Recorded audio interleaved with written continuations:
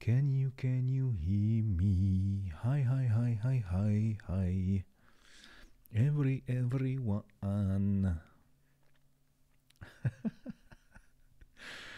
Hi, hi, hi, hi. Can you hear me? Can you see me? Hey, Robert. Hey, Klabinski.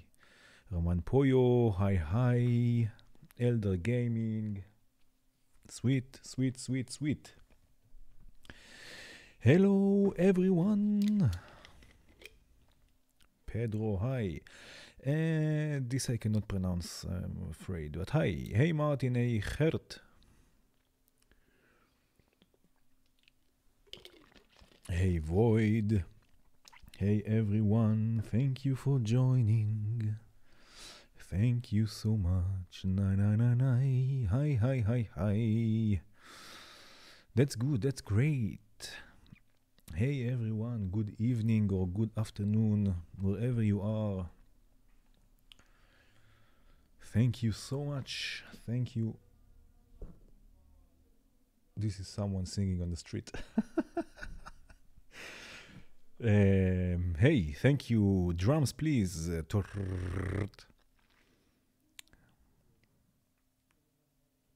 Hey, everyone. I am drinking water. Not small water, but just water.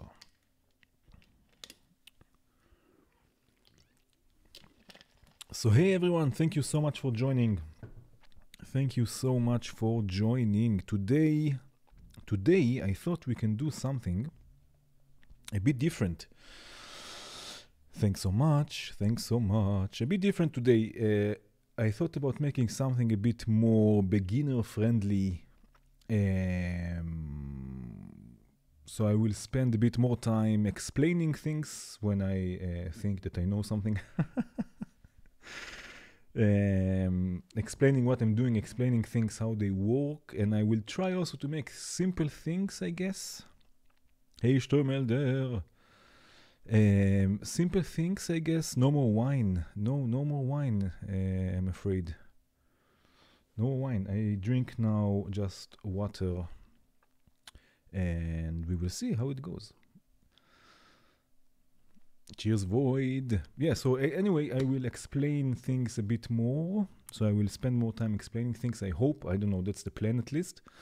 And I will try to use more or less so-called basic modules. So I will use hopefully mostly, the VCV modules, the fundamental modules, which are amazing and not so basic, but they are, I think, easy to understand. And my whole goal here is to show you also that it's not about the modules. I mean, of course, there are some modules that it is about the modules, but most of the basics, I mean, it's not about the modules, it's about the idea behind the modules.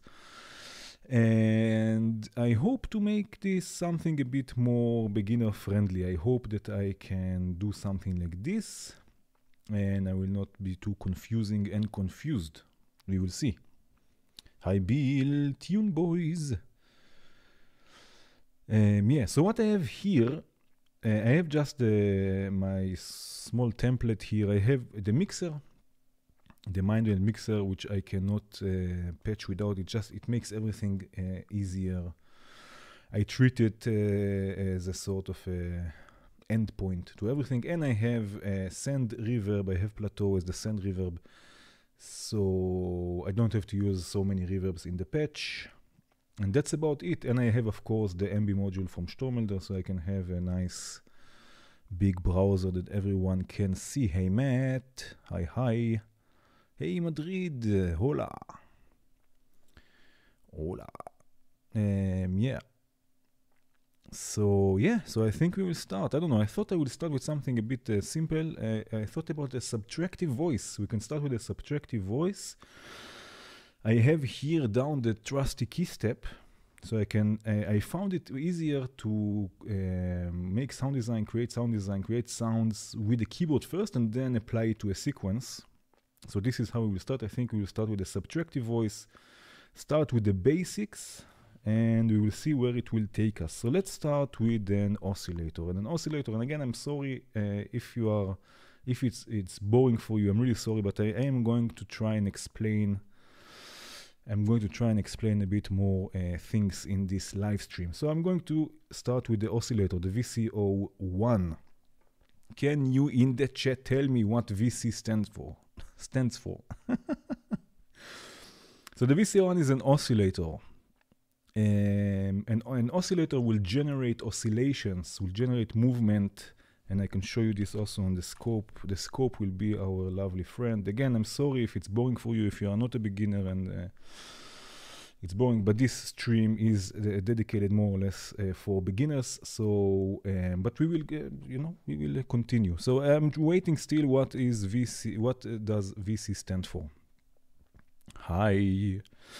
So it will create oscillations. Now with the VCO1, we have a few voltage controlled, really nice. We have a few different outputs. We have a few different wave outputs. We have the sine wave, and I will show you this also on a frequency analyzer. We have the sine wave, which is more or less a very pure waveform. We can also listen to it. If I can connect it right.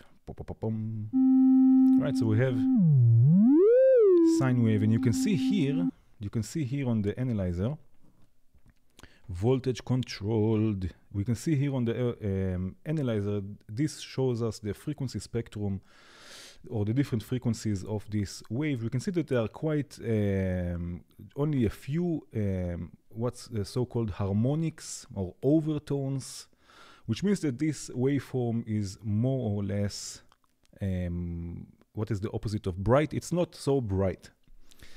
This is the sine wave. We have also a triangle wave, which will be a bit brighter, and you can see that it's a bit more spiky, and the more spikier the waveform, the more harmonics we will get, as you can see here, and the brighter it will sound.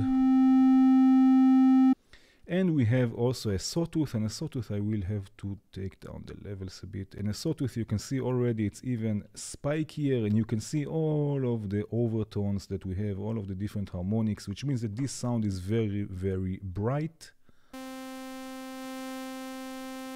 And we have the square wave or the pulse wave. And now I have a question, another question for you in the chat. Dal, yeah, exactly. What is the difference between a pulse wave and a square wave?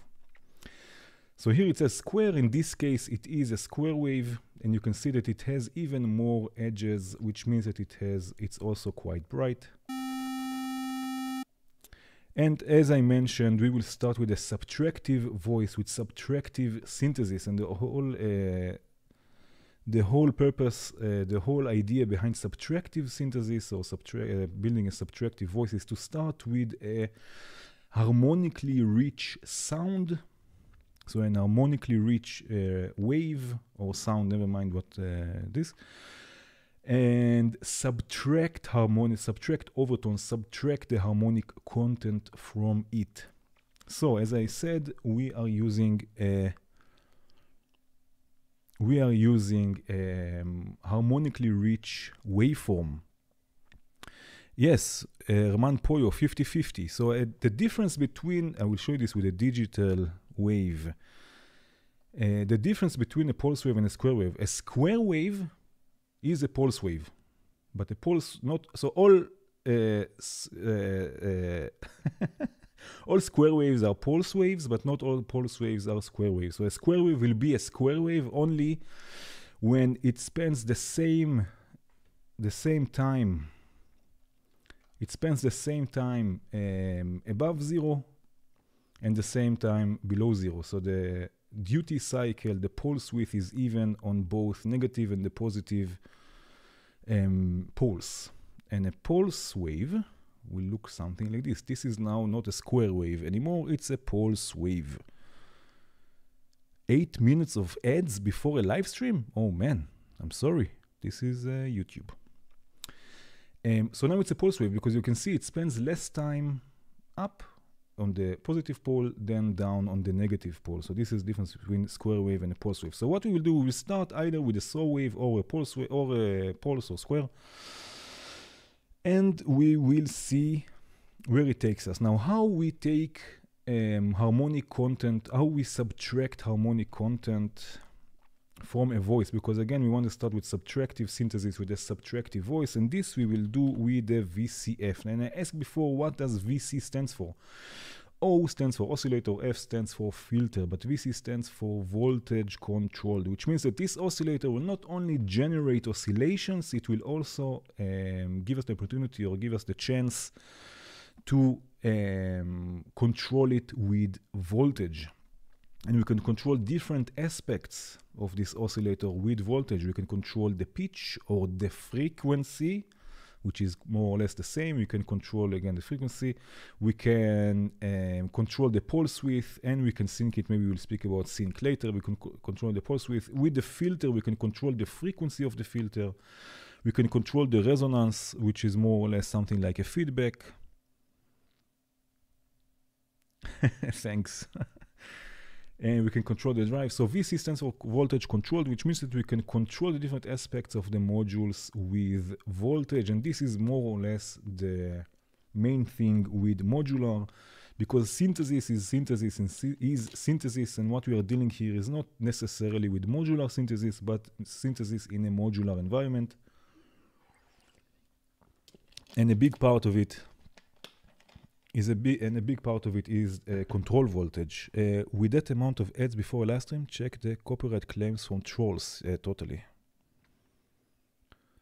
8 minutes, man. I'm really sorry for that. Really sorry.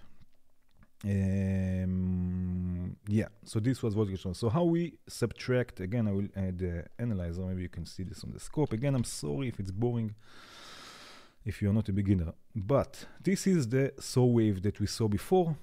I switch now to digital, so it's a bit cleaner. It's a bit more mathematic, I guess. Okay, and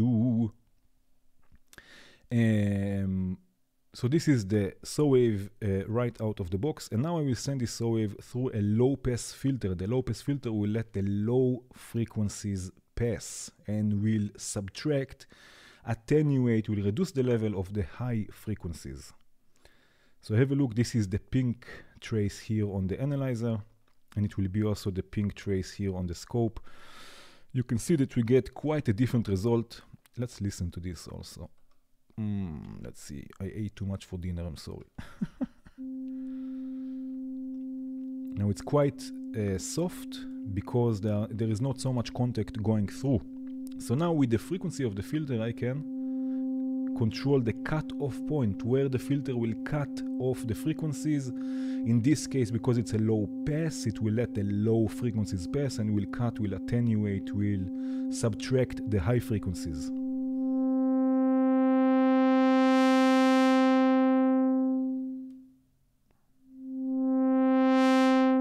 Right now, a common question about filters is why when I use a filter, it will reduce the levels also. And that's exactly the reason, because it will attenuate the levels of the frequencies above or below the cutoff point. Depends if you're using low pass, band pass, high pass, and whatnot. So it will reduce the level, and this is why you get also reduction in amplitude. And this is more or less the basics, the fundamentals, the most basic idea of subtractive synthesis. You start with an harmonically rich waveform. You can see here the green trace on the analyzer, and you subtract frequencies from it. In this case, we will use a low pass that will let the low frequencies pass. And you can see the pink trace. This is the result we get, and you can hear it also, hopefully. Low pass. Low pass filter. All right, so this is basically the basics of subtractive synthesis. Now, what we will do after the VCF, after the filter, let's disconnect it from here, and maybe also disconnect it from the mixer. So what we will do after the filter, I will want somehow to control the amplitude of this voice over time. I don't want it to drone. Maybe you want. In this case, I don't want it to drone. I want to be able to play it with my keyboard. So a tool for that is the VCA. Now the VCA, this is tricky, and I want to hear your opinion on it in the chat. A VCA, if I hover here above the VCA from VCV, it says voltage controlled amplifier.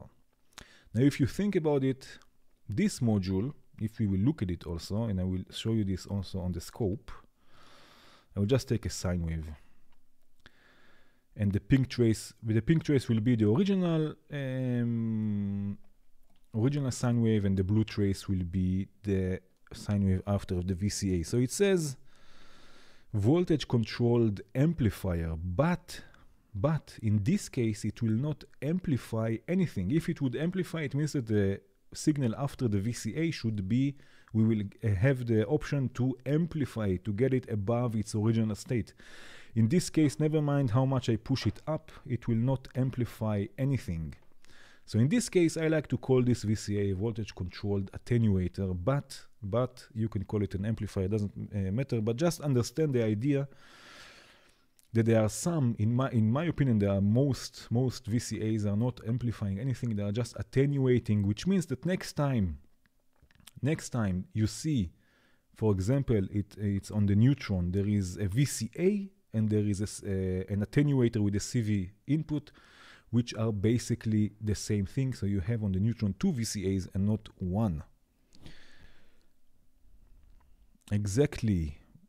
So negative amplification. Yeah, I don't know. I mean,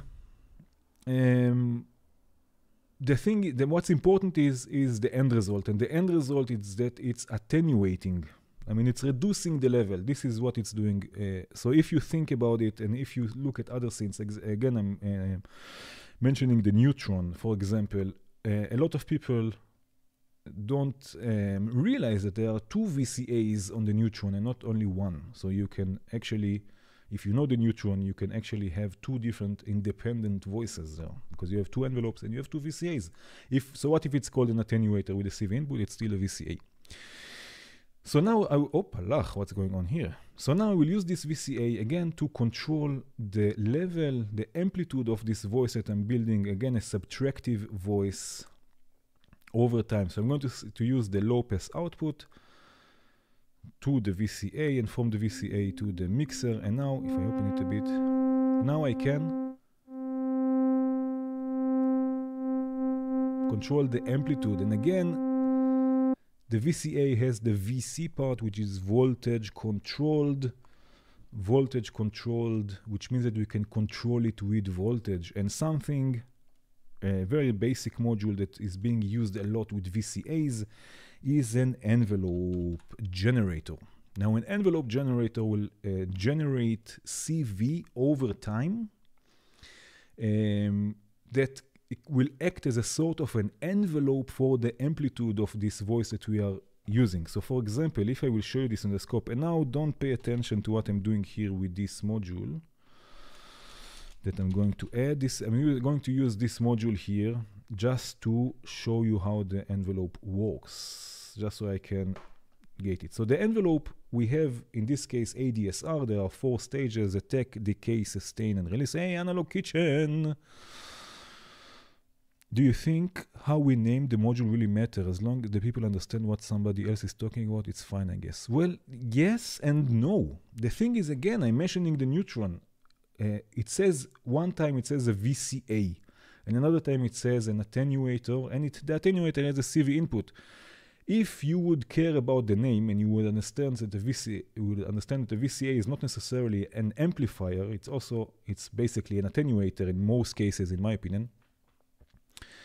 Then you would understand that you have 2 VCAs on the neutron and not only 1, and you would use it also as a VCA if you would need it. So I think that the names, yes, they are not important if you know what you're doing, but if you are new to this, so the names are quite important. And it's not important to know, it's important to understand, I guess. So if you understand that a VCA is not necessarily an amplifier, then you can use also an attenuator with a CV input. That's basically what I mean. So again, the ADSR module will generate an envelope, a CV or a CV that is running over time, and that we can use as an envelope for our voice. So if you look here on the scope, we have 4 stages. We have the attack, which is the time that the envelope goes from 0 to maximum. Then we will have the decay time, which is the stage that it goes from the attack to the sustain level, and I will come back to this level thing.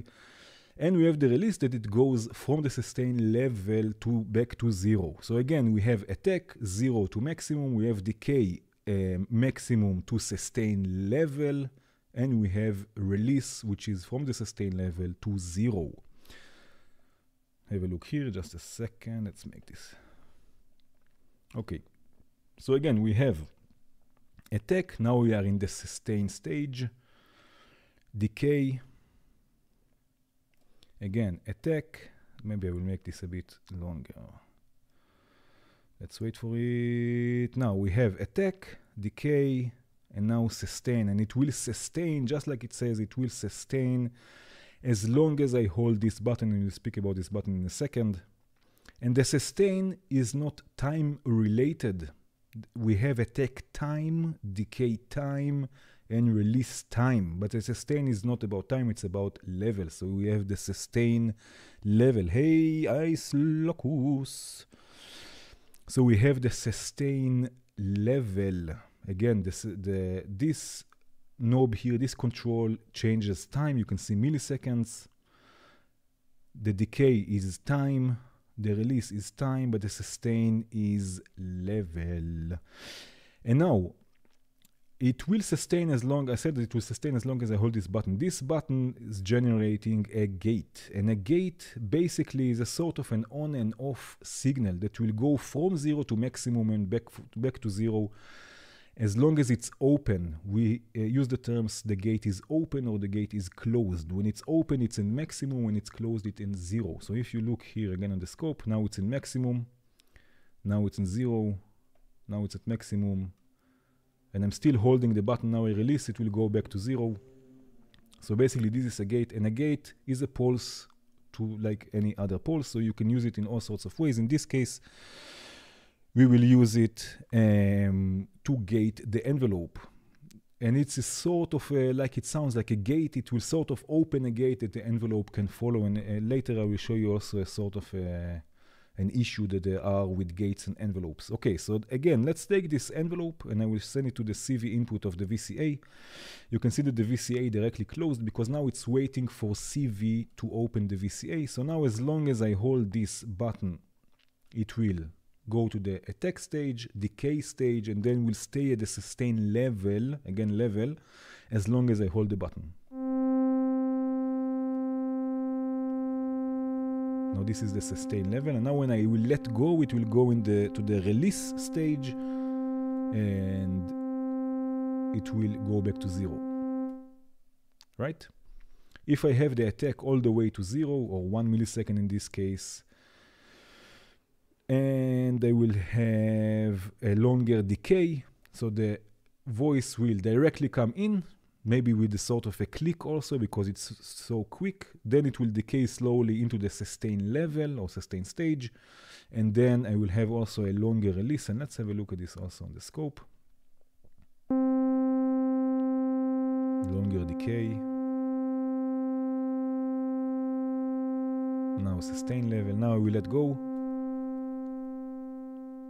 and it will slowly release. So now we can start using the key step. Hey Adri, filtering a sine wave? Well, in this case, with the analog, if I will show you the analog version of the sine wave on the analyzer, you can see that there are a few harmonics here. So yes, you can filter it if you want. And even if it's a digital one, you can still filter it and it will just be like a volume control, which is also helpful sometimes. For example, with hardware, it's quite fun to use filters as volume control. I mean, in VCV, you can just add more VCAs, but is it possible to use square wave for triggering? Yes. As I mentioned, the gate, if you look here on the scope, a gate is nothing but a pulse. Now, there is a difference because this pulse it's called unipolar, which means that it lives only on one pole, only in this case on the positive pole. And the square wave, if we look at the square wave, you can see that it lives on both poles, which means that this is a bipolar signal. This line here is the 0. And here we have a bipolar signal. So there is a difference, but yes, you can use pulse waves as gates and as triggers even, because, and it depends on the module you want to gate or to trigger. Usually, for example, if you want to use a square wave, and we will use it later, to trigger a sequencer, for example, so it depends on the sequencer, how the sequencer reacts to incoming triggers. Most of them in VCV rack will react to positive 1 volt. As soon as a signal goes above 1 volt, it will consider it as a trigger. So yes, you can use square waves for triggering, and you can use triggers as pulse waves. And this maybe we'll see also later. Aha. So now I can use my trusty key step to play this voice. Again, I want to start with creating a subtractive voice, and then we will apply it to a sequence, and we will continue from there. And again, this live stream, if you are just joining us now, this live stream is mostly dedicated for beginners. Of course, I hope, at least this is the plan, that this video will stay also online later on, so you can go back and watch it. And please feel free to ask any question in the chat. This is what this stream is all about. Okay, so now I have the MIDI to CV module, and I can select my Arturia key step. And now we have two things. We have here the gates, which I can use in this case again to gate the envelope. So now, if I open I'm clicking now the key step. And what I will do, I will change the decay a bit, and the release I will take quite down. So which means that when I leave the key, it will also go down, but still I have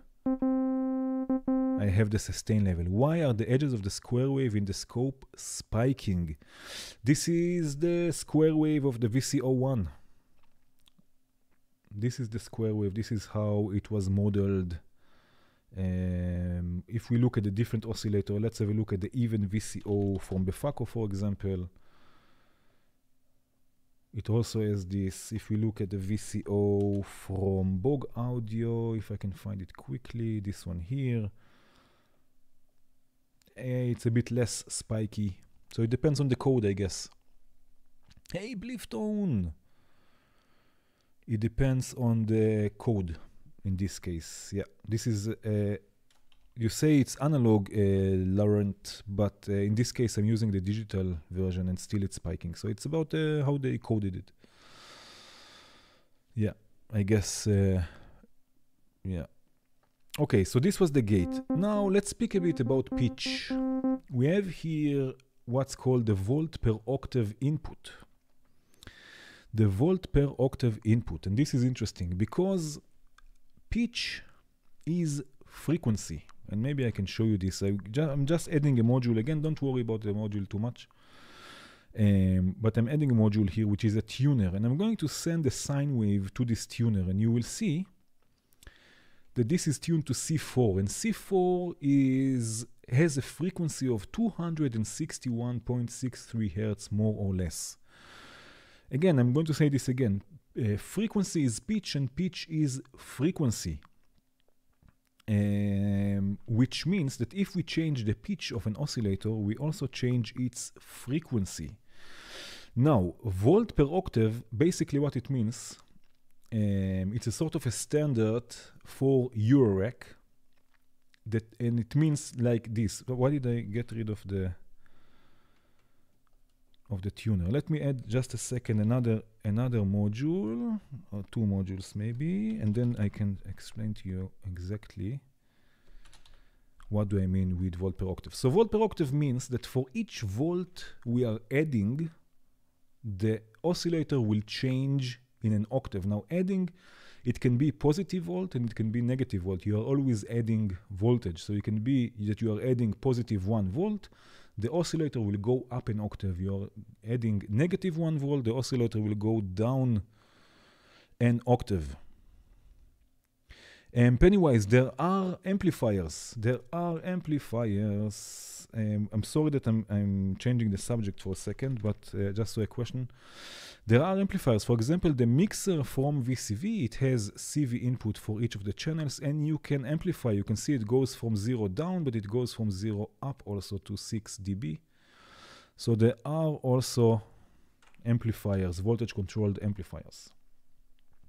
And I guess it has something to do also with the circuitry in analog stuff, that there has to be some sort of amplification there, but never mind. Okay, so again, you add 1 volt, you add positive volt, it goes up an octave, you add negative volt, it goes down an octave. And let's have a look at this. I'm just going to send offset, just static voltage, don't worry about it too much now, to the pitch input, to the volt per octave input, and to a voltmeter. And you will see that when I add 1 volt, and you will see here on the voltmeter, you will see that it will go from C4 to C5. So let's add 1 volt, more or less, you see 1 volt, and it goes to C5. If I add negative 1 volt, it will go to C3, negative 1 volt, something, negative 1, C3. All right, so we have negative 1, it's C3, positive 1, it's C5, which means that for each volt, for each 1 volt, you add an octave. And this is the whole thing with volt per octave. And basically it means that you change the frequency, and it means that you change the pitch. By the way, when I started using VCV Rec,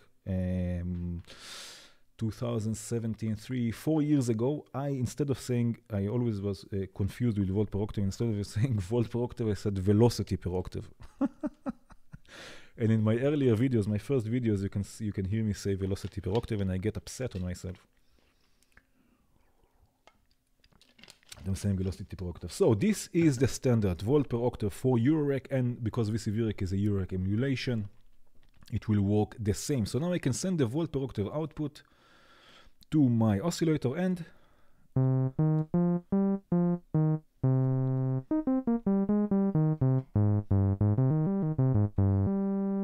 I can play my voice. So we have amplitude, and we have pitch.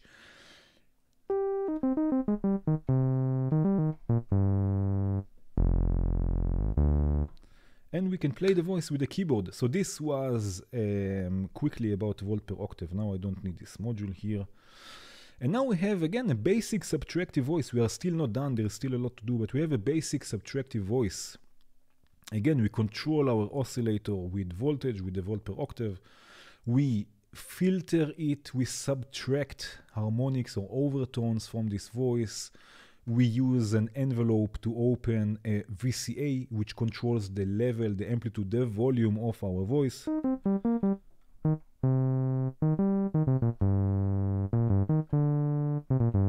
And we can play the voice with our keyboard. Now, another interesting thing in subtractive synthesis, in a subtractive voice that you often see, is another envelope that controls the filter. So a separate envelope, usually you will see 2 envelopes. You will see 1 envelope for the VCA and 1 envelope for the filter. So if I add another envelope, another ADSR, I will use the same gates that I'm using to trigger the first envelope, to trigger the second envelope. And this envelope I will use to change the frequency of the filter. Now you will see that I will play and nothing will change.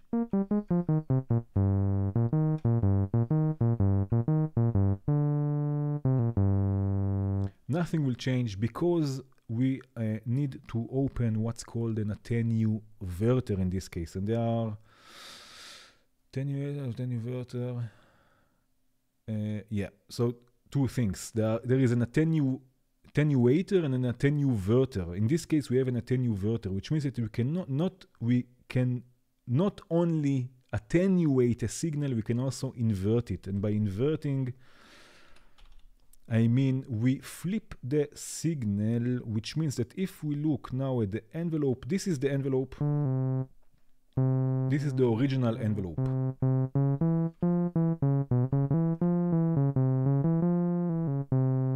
And now I'm going to invert this envelope. This will be the pink trace. we have the mirror of our envelope, and this is basically inverting. When the original voltage, original signal goes up, the inverted signal will go down and vice versa. So we can also invert the signal. Let me demonstrate this to you now. So now I will open the attenuator to the attenuverter, sorry, to the right, which means that it will open the filter to the right with the envelope.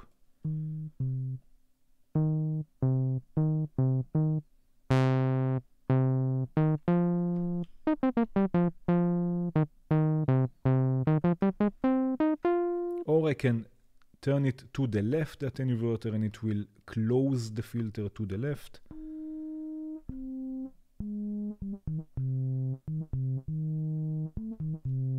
Which is also quite interesting. But we will want to open it, and we can change. Now, because we have two different envelopes, we can change.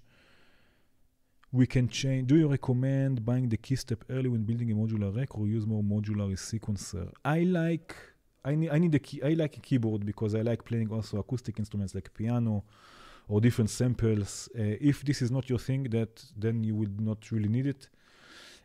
But I like having a keyboard, and since the Keystep and the Keystep Pro both have CV outputs, also the BeatStep Pro CV output, it's really perfect for modular, and the Keystep is quite small also, so it's also quite cool.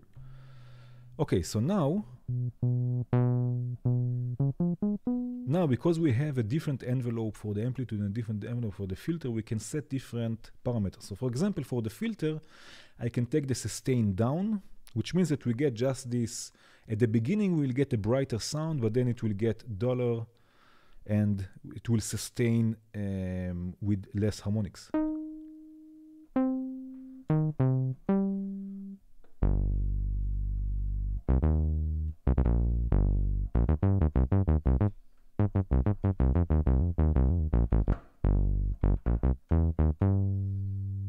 Right, and if I take the sustain up, again, the sustain is the sustain level. Have a look at the VCA, how the level changes. Again, it's not about time, it's about level. So I will take it all the way up.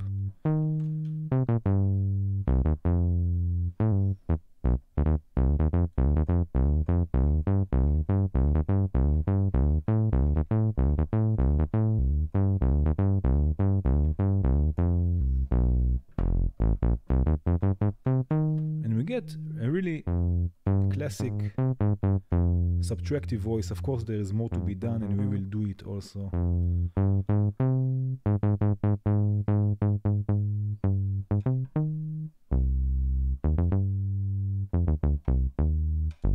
So now we get this bite to the sound, but it's quickly away, and we get a dollar sound. Now, let's have a look at the resonance and drive settings of the filter. So the resonance basically will mean sort of a feedback loop at the cutoff point, which means that the resonance, and I can show you this also on the analyzer,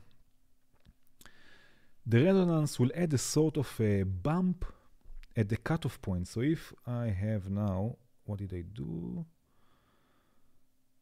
Yeah, okay.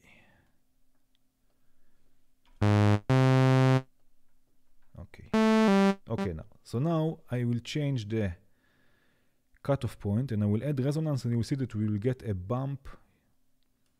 You see this bump here? We get a bump, and this will follow the cutoff point, and it has a really familiar sound to it. Wow, wow.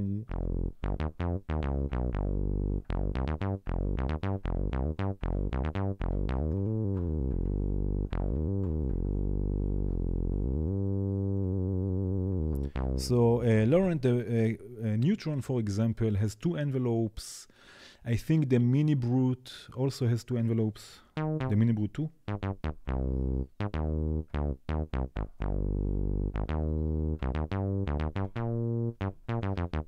And I think also the Model D has also two. Hey, Rodrigo! Right, so now we have two envelopes, one for the filter, one for the amplitude, one for the level. and we have some resonance. Now let's add some drive, which is will make our sound a bit more. Oh yeah.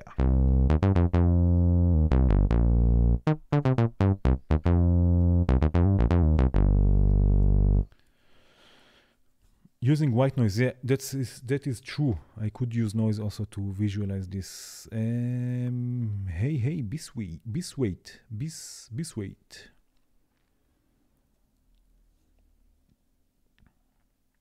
Cheers, Edwin.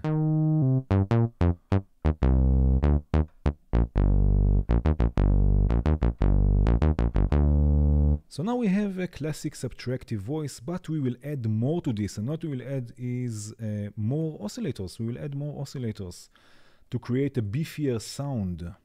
So a lot of what you will find on subtractive synthesizers, two envelopes on the Model D, subtractive synthesizers and subtractive, or such synths that are built after subtractive synthesis, you will see at least two oscillators.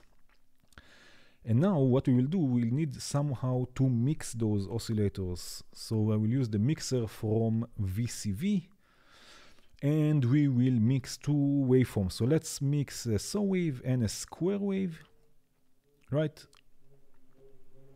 So now I'm mixing those two waveforms, and I can change the independent level. So let's take the square wave down for a second and send this back to the filter. So we have the same voice. And now we'll start raising the levels for the square wave.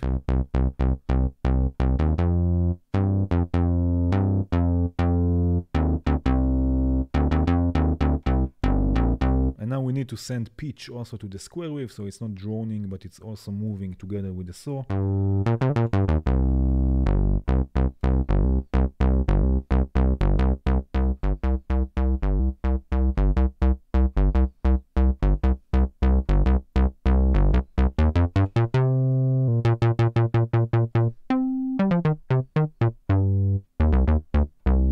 This sounds nice. This sounds nice. Right, so we can mix two oscillators. Now the fun begins when you start changing the ratios of the oscillators in all sorts of ways. So we are using a square wave. We can change the pulse width of the square wave. We will modulate it also. We'll see this in a second.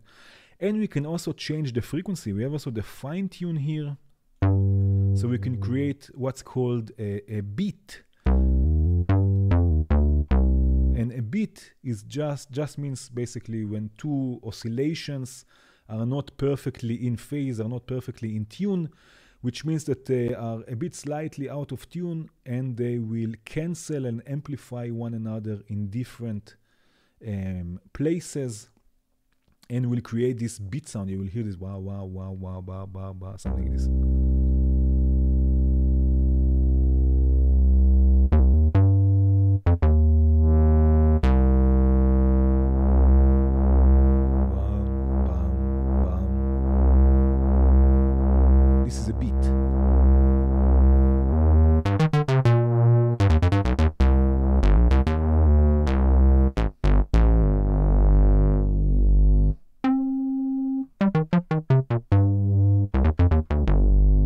This sounds nice. Fretless bass. Yeah, so this is basically the beat, because they are now a bit slightly out of tune with one another. And now let's get into some modulation. So let's add a common modulation source you will see on many synthesizers and many subtractive synthesizers and synths. And it's quite fun to use in modular also. Sorry, and that's the LFO. We have the LFO1. LFO stands for Psychoacoustics Analog Kitchen, exactly, but it's a fun one. LFO stands for Low Frequency Oscillator. Now there is also here, I'm mentioning again the name of the module, Low Frequency Oscillator. I don't like this name. Basically because first of all, it's an oscillator like any other. It will generate oscillations, just like we've seen before. We have also here a sine wave, triangle wave, saw wave, and a square wave or a pulse wave. So it's an oscillator like any other oscillator. And Also, the low frequency, it implies that it will go also to low frequencies, or it will generate oscillations at a low frequency, at a low rate. But also a low frequency oscillator, at least this one and many others also, can generate oscillations at higher frequencies.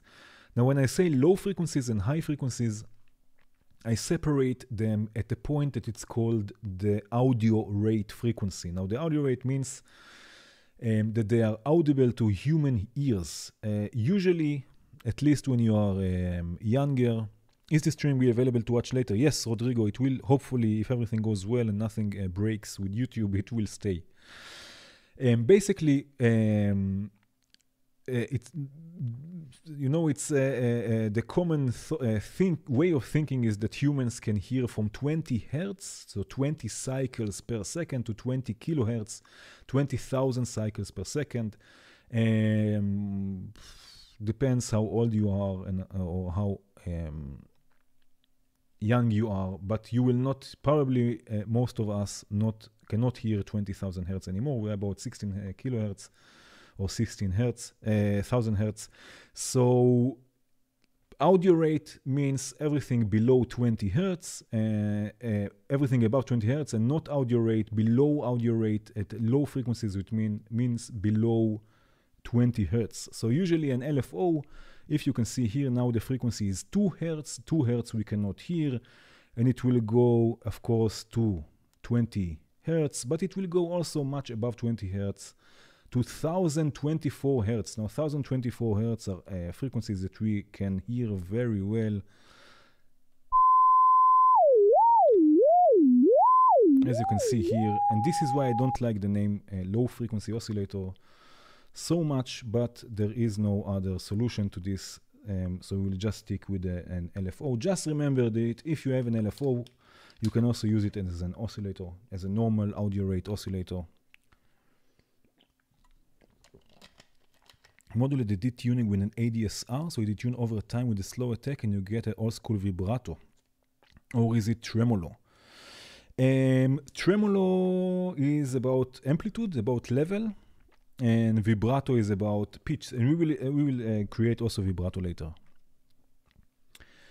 Okay, so now we have this LFO, which means that because it's at low frequencies and we cannot hear it, doesn't mean that it's not useful, but we can use it for modulation. So for example, we can use it to modulate the pulse width of this square wave we are using.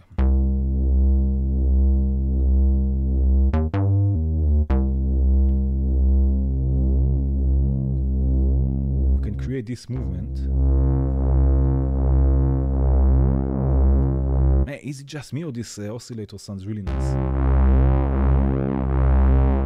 And instead of me moving the knob, we can use the LFO for this. So again, I will send it to the PWM, which stands for pulse width modulation. And again, as you can see, nothing happens. Because in this case, we have an attenuator, a dedicated attenuator. For the filter, we had an attenuverter, so we could also invert the signal. In this case, we have also only an attenuator, so we can only attenuate it, we cannot invert it, but still it's useful.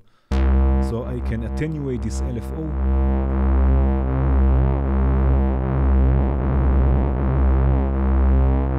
Create nice movement.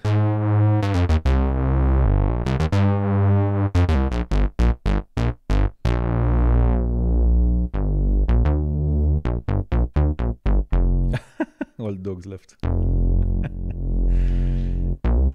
Is it possible to do polyphonic instead of monophonic? Yeah, we can create a polyphonic.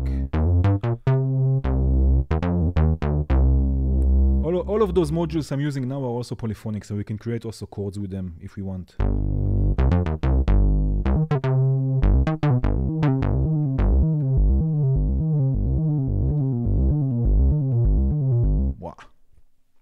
This is nice. We will create also polyphony later on, maybe. We will see how it goes.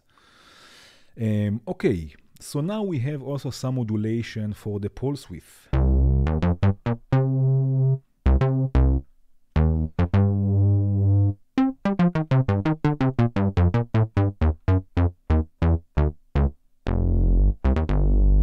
Man, this is nice. Okay, now my question is, shall we create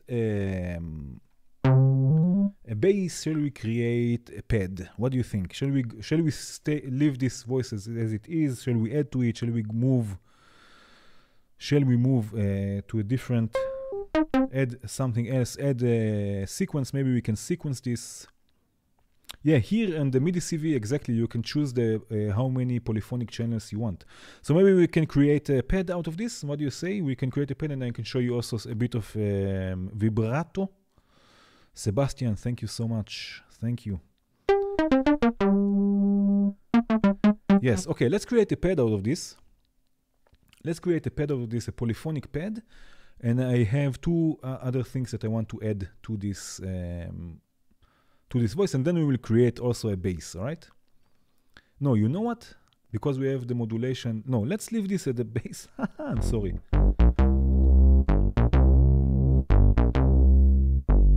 Let's leave this at the bass because it sounds nice, and then now we will sequence it, and then we will create a pad, right? And we will use more modules that we have here. Before we are sequencing this, I want to add another element to the mix, and this will be noise. And basically noise will add texture to the sound. So now I'm using white noise. There are a few different types of noise. Here we have many. I can speak a bit about white noise, pink noise, and red noise. Basically, white noise will generate a random signal, and because it's random, it sounds like noise, because it doesn't have a frequency, basically, or it doesn't have, it's not oscillating, because it doesn't have the same movement, and it will sound like this. And basically what we have is the same energy all over the spectrum. As you can see here, it's more or less the same energy. And because there are many more high frequencies, it sounds very bright and very painful if I get it even higher. But then we have pink noise, which will be a bit darker. As you can see here, there is more energy in the low frequencies, and because of it, it will not be as bright. Sounds a bit like the C. And red noise, which is even darker. So what I like to do, I like to add white noise to the mix with this bass sound, with bass sound in general. So now there is no noise, and let's add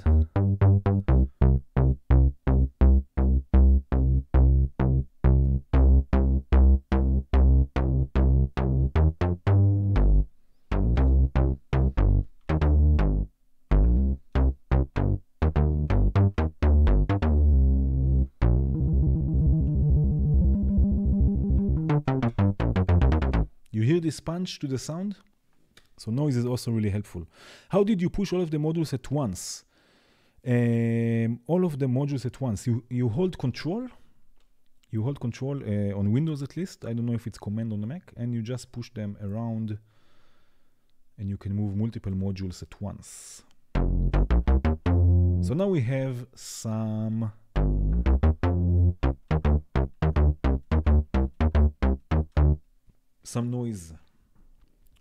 noise for this bass. So we created a very simple subtractive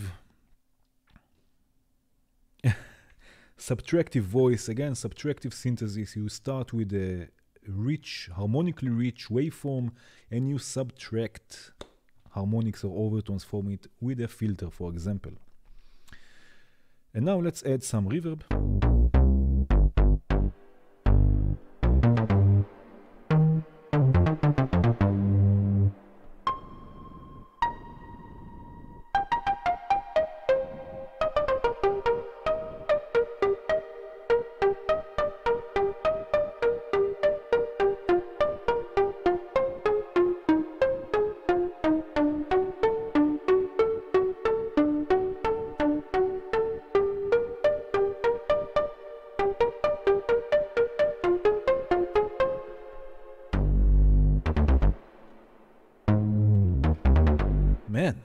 Man, this is nice. Man, this is nice.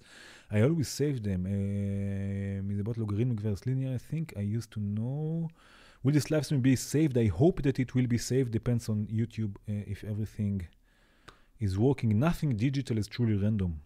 This is true. Yes, okay. So now I'm playing this voice with my keyboard, but our destination today is to sequence this. So I'm going to get rid of the cables of the MIDI to CV module, and I'm going to use the SEC3 from VCV, which is, in my opinion, one of the best sequencers because it's so useful for so many things. Because,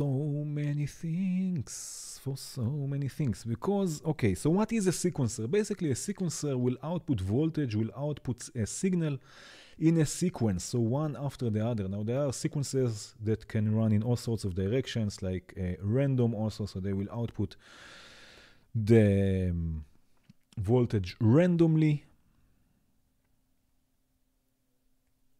But in this case, this sequencer will run only in one direction, which is forward. And this sequencer has also a built-in clock. And the clock, maybe we'll speak about clock in a second. But before we start with all of these things, I just want to show you that we have 3 rows that we can use for all sorts of things. A sequencer doesn't have to sequence only pitch. This is something that a lot of people forget. A sequencer can be used for everything. You can sequence anything with a sequencer, and that's the whole fun of it. But we will start, of course, with pitch. So I'm going to send the first row to the volt per octave input of both of my oscillators, and now nothing happens because, again, we need a gate for the envelope. We need something to open the envelope, to let the envelope flow, to start that it will work. So I'm going to send the gate output to my envelopes. So we have 2.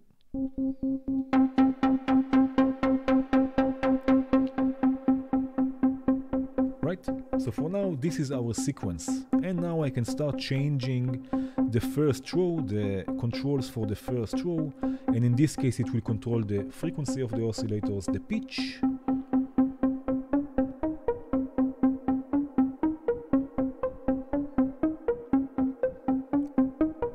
and I can control the speed, the tempo of this sequence. And now there is an issue here that it's an issue to me. Hi Bikero, hi.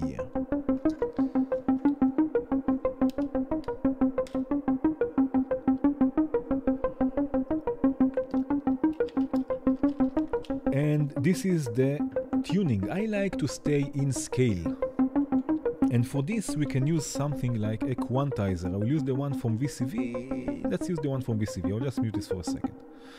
Okay, so now the pitch from the voltage from the sequencer is what we call is not quantized to a scale, at least, which means that you will have to go step by step and set the correct amount of voltage to go through to create specific notes. Now, what a quantizer will do, a quantizer will basically correct, it will fix those values into steps that in our ears we perceive them as a scale. So for example, I can set the C, let's go with C major this today. What do you think? C major, yeah? Stranger Things, yeah. We go with C major. Now this quantizer is a bit weird because the C or the first step starts here on top. And I will tell you in a second also why I say first step and not C. But let's say that this note is C, that this step is C. So C is in the C major scale. I'm not going to go now into music theory, that's a bit too much, but let's just create a C major scale. So I'm just going to quickly show you this. C is in the C major scale. This is C sharp, it's not in the C major scale, so I can just turn it off. Then we have D. D sharp is not in the C major scale. Then we have E, then we have F, and then we have F sharp, it's not in the scale. We have G, we have G sharp, it's not in the scale. We have A, we have A sharp or B flat, it's not in the scale, and then we have B. So now the voltage coming out of this first output of the row 1 will be quantized, it will be corrected into the made in this case, okay, I will call it the C major scale. C major scale. In a second, I will show you why it has nothing to do with C major, but let's call it the C major scale. And now let's listen to this. You can already see that it's working. And now I can more freely move the...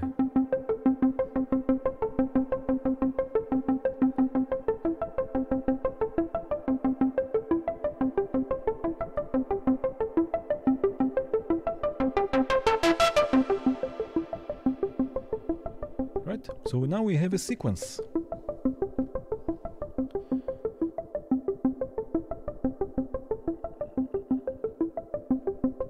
So now we have a sequence. Now why did I say that it has nothing to do with C major or not? The quantizer will not decide which notes are playing. Just because in this case it doesn't say C, but if I show you a different quantizer, like the quantizer from JW, just because it says C here and says C minor doesn't mean that you will get a C minor scale. If now I go and I tune my oscillators manually, and this is something you don't realize until you use hardware, I think, I don't know, at least this is something that came to me after I started using hardware. In VCV Rack, all of the oscillators, most of them, 99% of them are tuned to the note C, which means that when you use a quantizer and you set the notes C minor, for example, you will get also C minor because the oscillator is tuned to C. If still I leave it as C minor, but I tune my oscillators to G, it will not be C anymore. The quantizer will not decide which notes are playing. It will just fix the incoming voltage into steps that create a scale. And the same with major and minor. Just because it says, for example, now we have C major, just because it says C major doesn't mean it's C major. It can be also A minor, which is the relative scale, and it depends on the notes you are playing. So basically the quantizer will not, what I'm trying to say here, don't rely on the quantizer to fix the pitch, just use it to fix the steps, to fix the intervals. And I'm sorry I went a bit into music theory there a bit.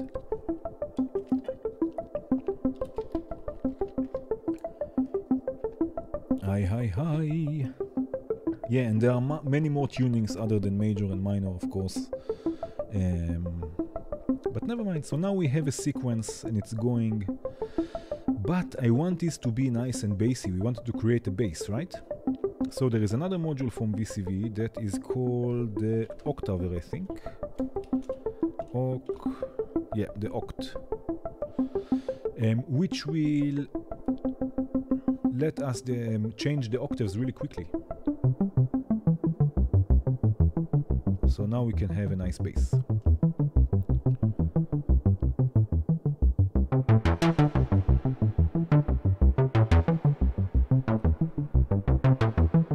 Right? So now we have a nice sequence. Now I enjoy more a 7-step sequence than an 8-step sequence. Let's see a few questions here before I move on. Why some quantizer has the option to transpose to different notes, for example D minor? Again, the quantizer will not tell the module, the oscillator, which note to play. So just because it gives you the option to change to D minor, it doesn't mean that it's D minor. That's what I'm trying to say. Why it has it? Because it has it. Why not? That you can transpose a different and play different intervals, or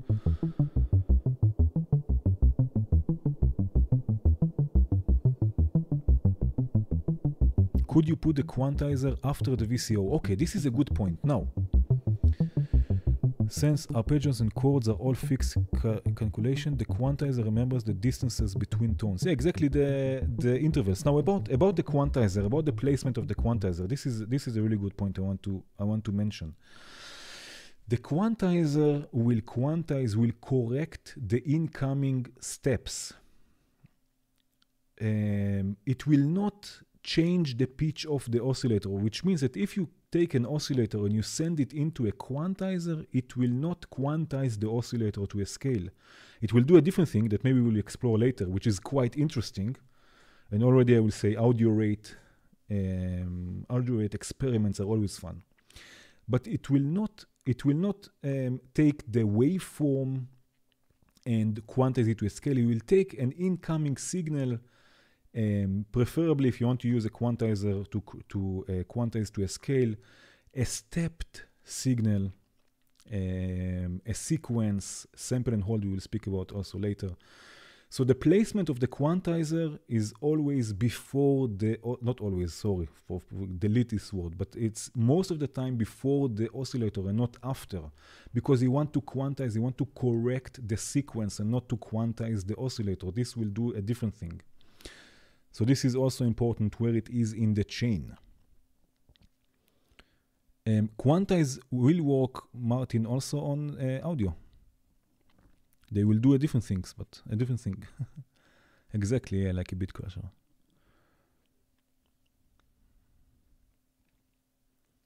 Okay, cool. So now let's continue with this.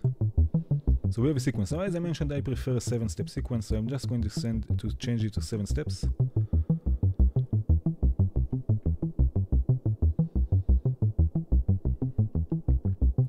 And now we have 2 more rows we can use. So for example, I can use 1 row to change the decay time of the, what's going on here today? Ooh. The decay time of the envelope. Yeah, I can show this also with an LFO, that's true. Right? Maybe later we will go into this. So I will use the 2nd row to change the decay time, or in this case, actually the release time. You can see the decay is not even engaged. Oh, okay. Let's see.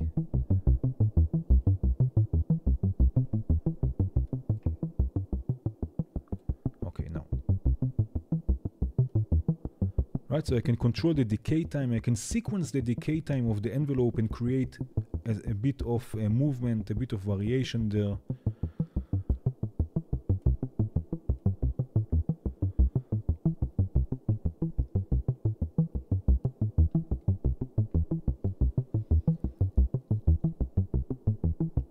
How to change pitch after VCO? No, you cannot change the pitch with a quantizer after the VCO. What you will need is a pitch shifter that will shift the pitch.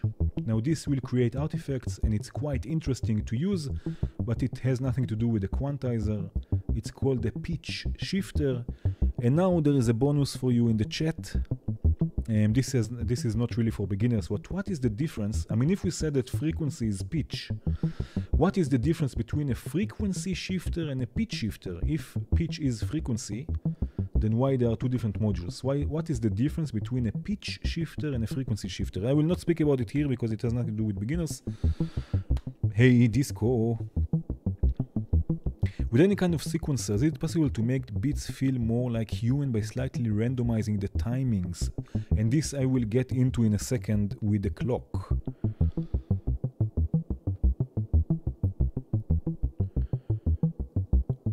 I will get to it with the clock. So now we have some variation for the decay. Let's listen to this for a second.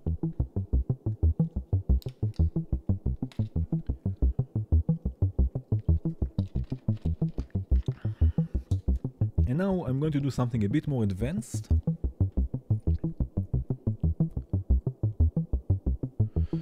You know what? No, let's wait for the advanced. Now I see a question about accents. So accent, for example, can be for amplitude, but accent can also be for brightness. You can create accents by increasing the brightness of a sound. So what we will do, I will use the 3rd row to control the filter even more. So 1 or 2 steps will have accents on them. But now we are using already an envelope to control the filter. So what we will need is a way to mix 2 signals. And I can use a mixer. I can use the mixer from VCV, but I can also use what's called a unity mixer. And let's see if I can, yes, a unity mixer. A unity mixer will mix signals, but at unity gain, at 100%. You don't have the option to decrease the amplitude of a signal.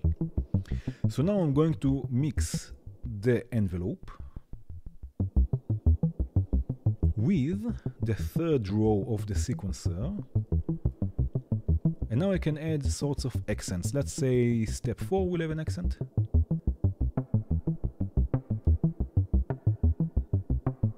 Right?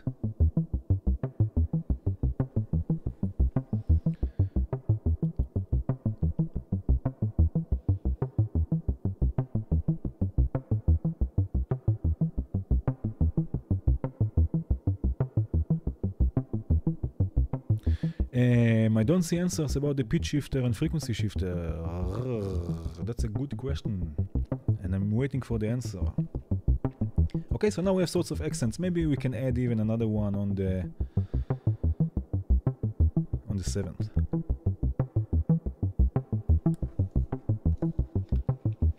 So we have a bit of movement.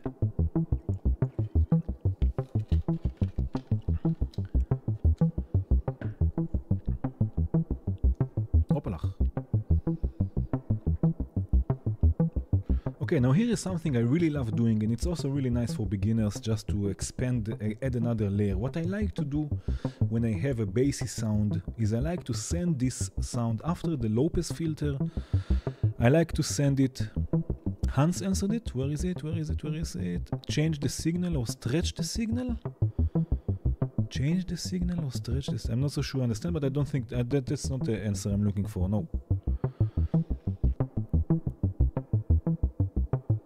That's not the answer I'm looking for. Again, what's the difference between a pitch shifter and a frequency shifter? Aha. If pitch is frequency, what is the difference? Okay, so now, so again, I like sending bass sounds to a high pass filter after the low pass filter and then to a delay, which means that when I open the filter, the low pass filter, more high frequencies go out or pass through, which means that only those high frequencies will go to the delay, and this is quite a nice effect. The frequency shifts specific frequency, the pitch shifter shifts all frequencies.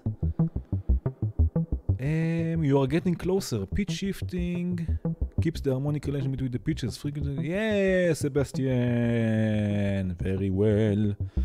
Very nice. 10 points. You get 10 points. Sebastian Visser. A pitch shifter will keep the harmonic relationship between the harmonics, basically. And a frequency, so for example, it's not so much for beginners, but never mind, I will explain this anyway. For example, if we have, let's say a wave with the harmonics, okay? The fundamental is at 100 Hertz, let's say. The next harmonic will be double the frequency, will be 200 Hertz. The next harmonic will be double the frequency, will be 400 Hertz. The next one will be double the frequency, will be the next overtone.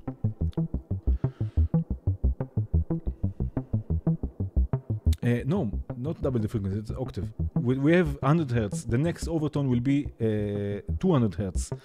The next overtone will be another 100 Hertz, will be 300 Hertz and 400 Hertz and so on and so on and so on. This will be with pitch, right? A pitch shifter, if I shift the pitch by 50, let's say 50 Hertz, it means that the fundamental goes to 150 Hertz, but it keeps the relation. So the next overtone will be 300 Hertz and the next overtone or octave or whatever. So it keeps the harmonic relationship. If I add 50 Hertz with the frequency shifter, it will have the fundamental 150, the next one will be 250, and then the next one will be 350, and it will lose the relationship between the overtones, and it will not stay harmonic. So that's the answer. A pitch shifter will keep the harmonic relationship, and the frequency shifter will not, and this is why frequency shifters sound so weird. Where were we? Okay, another filter, again, as I mentioned, the high pass filter. So I'm going to send this voice to a high pass filter in this case. Let's just get rid of the things here, and I'm going to set the frequency to, let's say, about 500 Hertz. So now everything above 500 Hertz will go to a delay. And let's send this delay to the mixer.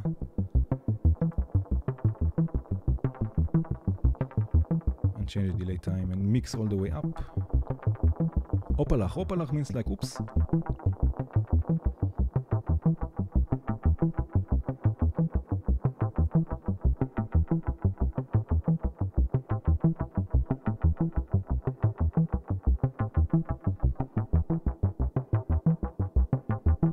Right, so now maybe a bit more feedback.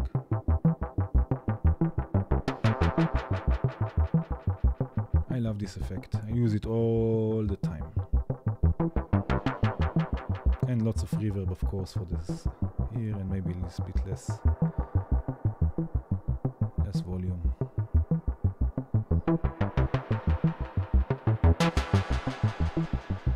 Okay, so we have this voice. Yes, again, a pitch shifter will keep the harmonic relationship and a frequency shifter will not. Okay, let's see here for a second. Very nice. Okay, so this is the first voice that we have. Just added another layer to it. And now, what now? Now let's create a pad. Alright, let's create a pad, and we'll create a polyphonic signal. So now I will go a bit quicker because we went through the basics already. I will use again my lovely key step. Okay, and now let's use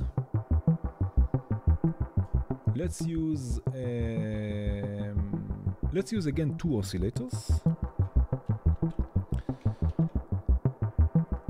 But you know what? I'm going to use now the VCO2.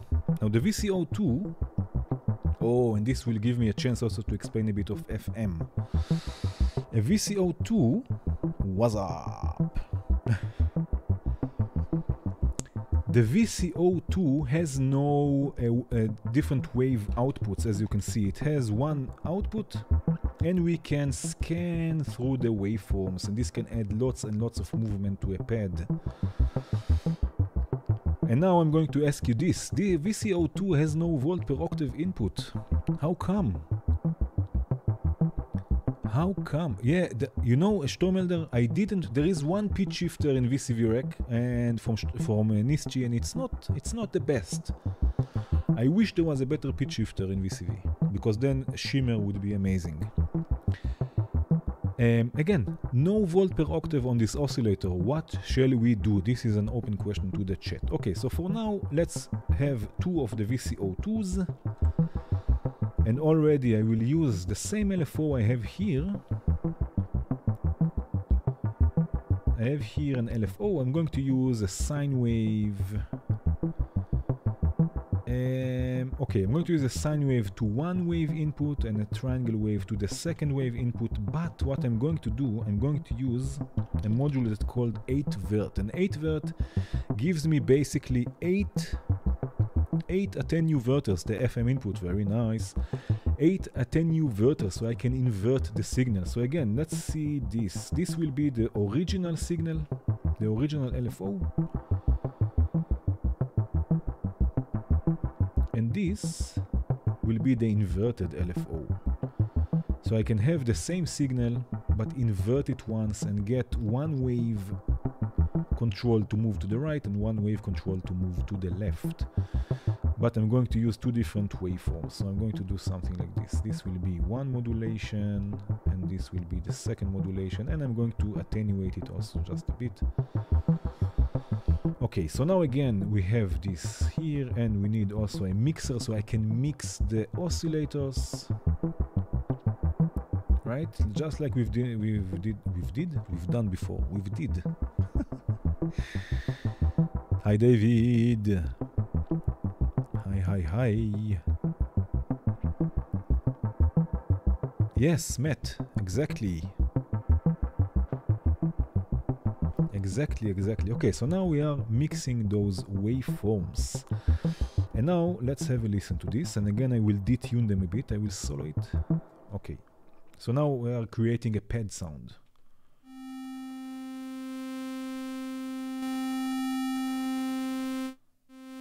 Right, so we have this. And now I'm going to detune them slightly.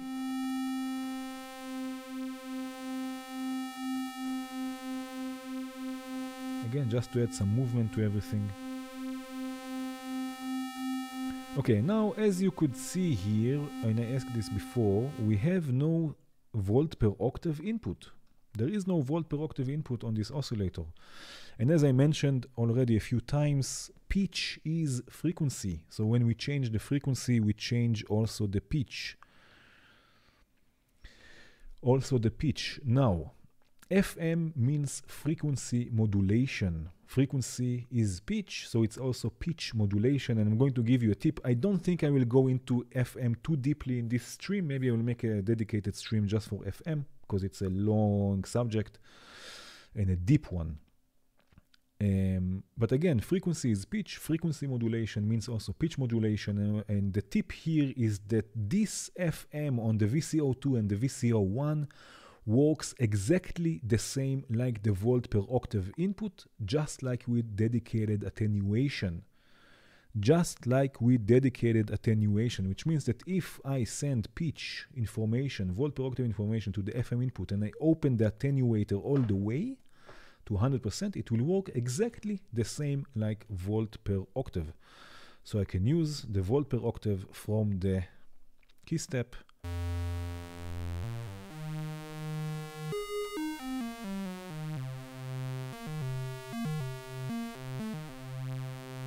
Can use the volt per octave from the key step to change the pitch. Now what we will do, we will make this polyphonic, so we can play a few different notes at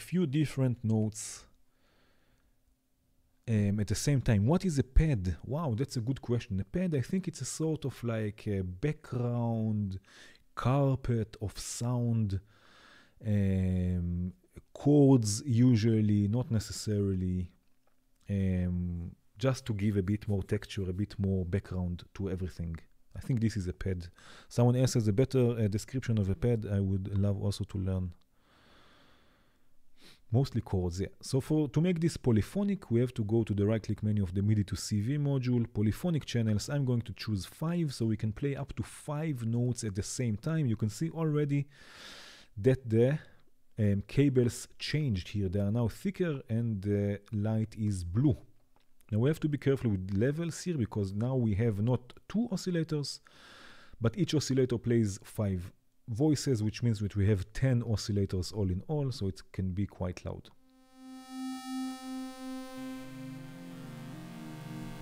You hear the chord? And what I like to set the polyphonic mode to reset. So every time I hit a key, it will start from the beginning. And we have pads, chords.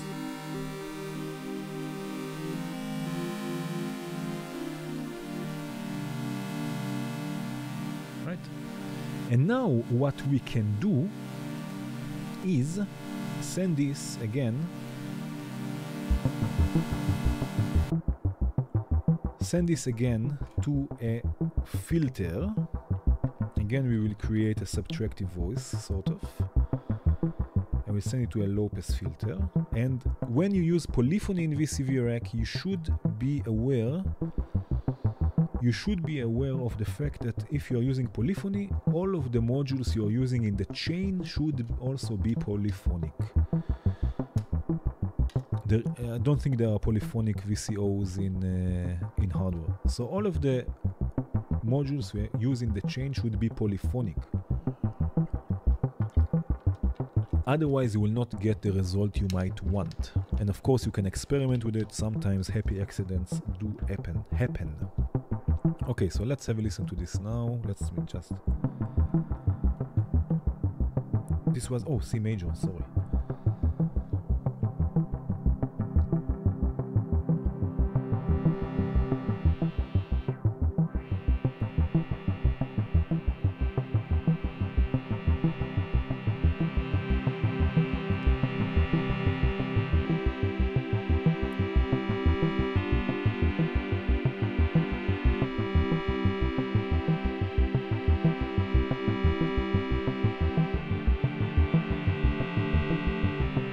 Doesn't sound like much.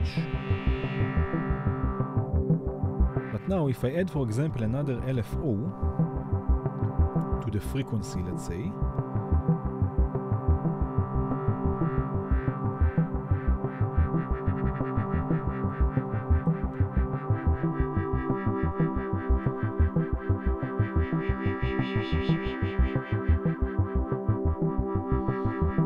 Sturmelder, I think the Doppler is not polyphonic. I mean, it has 4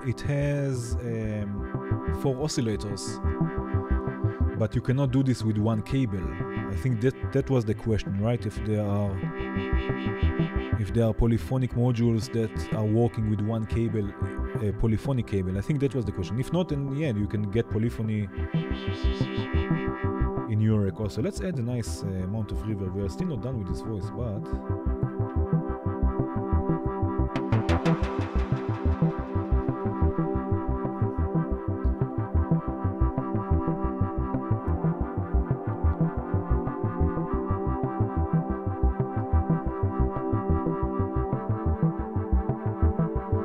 so now I want to demonstrate for a second what I spoke before about just because it's C major doesn't mean that it's C major. It can be also A minor, for example. So now I'm playing A minor,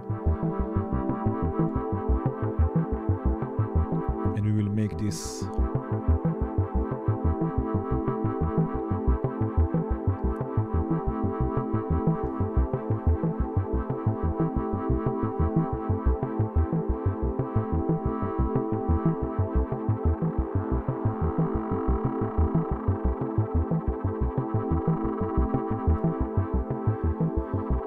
okay, now here is a question. I want that each time I'm playing a note. Okay, before we get into this, first of all, let's add an envelope for the amplitude. I don't want this to drone, I want to play the notes myself. So I'm going to use the gate from the key step. And again, also this module is polyphonic, and this is important. And this we will take to, let's say after the filter we can add another VCA, just like we did before. I'm sorry I'm going a bit quicker now, but we did this already. Right, and now I can play.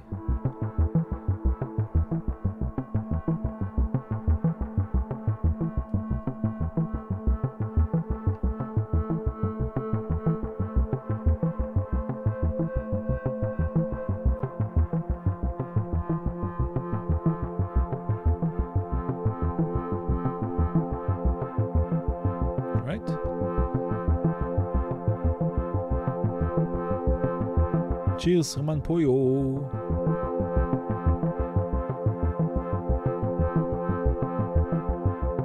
Right? So I can play a chord, and when I let go, the chord goes down. Now, every time I hit a new note, I want the LFO to do something like this.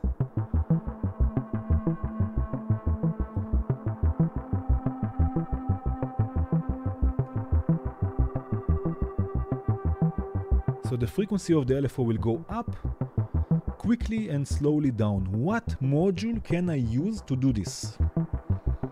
What module can I use to take the LFO with each note that I'm playing, the LFO frequency up directly and then slowly down? Let's see. Yeah, the VCA is really cool.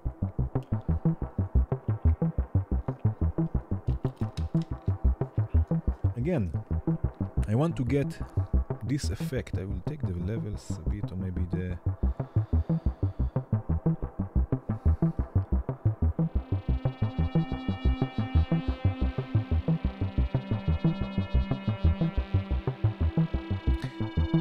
Dennis, I'm not speaking about a specific module, I'm speaking about an idea of a module, and I see already Laurent and Davey and Void say ADSR. So yes, an envelope, we can use an envelope for this, and here is an example that you can use an envelope for other things. And then amplitude. Again, voltage is voltage is voltage. So try and use envelopes for all sorts of things. So I'm going to take another envelope, and again I want this to happen directly when I hit a note, which means that the attack time when it goes to maximum will be the shortest. I don't want sustain, I don't need this to sustain, I want it to go directly directly down, so we will deal with decay, I guess. So let's send the gate. Again, this is polyphonic. Let's take it here. And let's listen to the result. I'm going to send this to the FM input because I'm changing the frequency of the LFO, and FM stands for frequency modulation.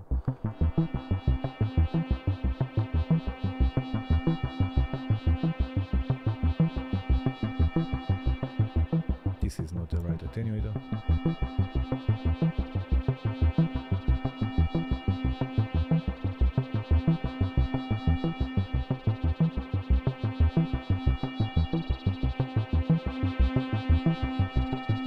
You hear it?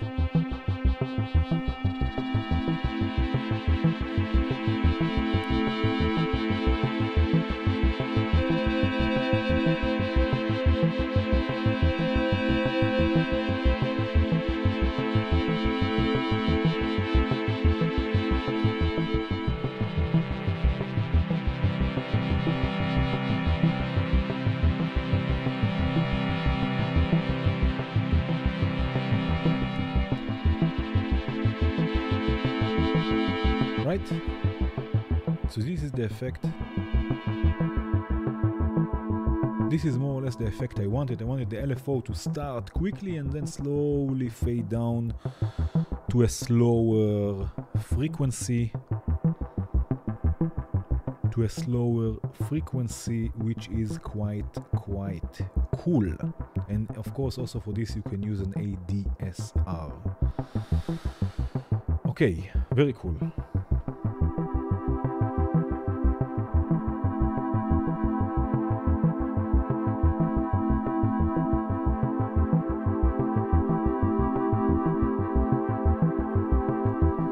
What I want here for the I'm using a filter an LFO.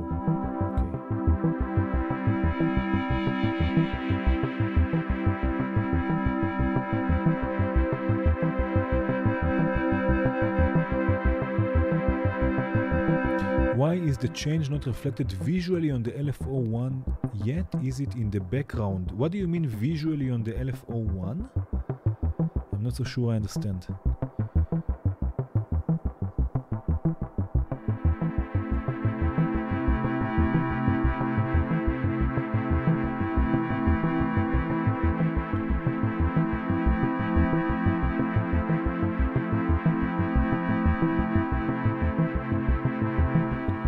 Okay, now we are still not done with this pad.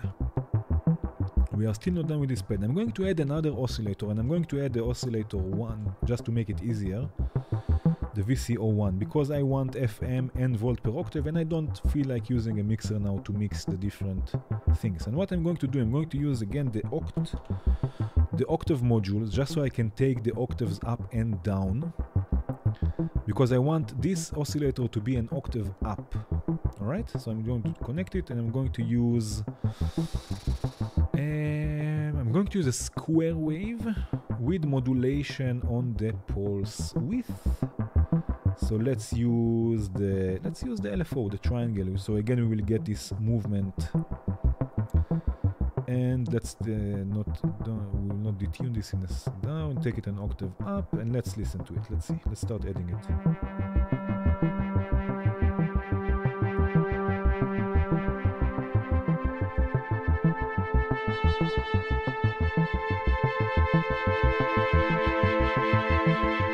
And now what I'm going to do, there is movement.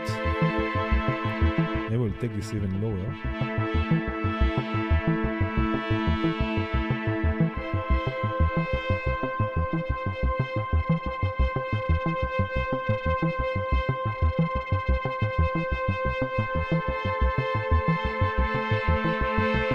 There is movement for the filter. Let me just see if there are no...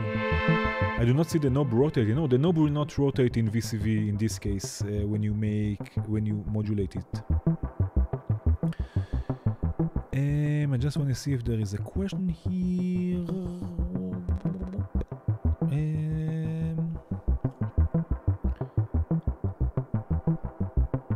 There are some modules here, like Lindenberg, exactly, yeah. Okay, so now we have this. But I want to add also movement for this VCO1, movement of the frequency, so we can create sort of vibrato.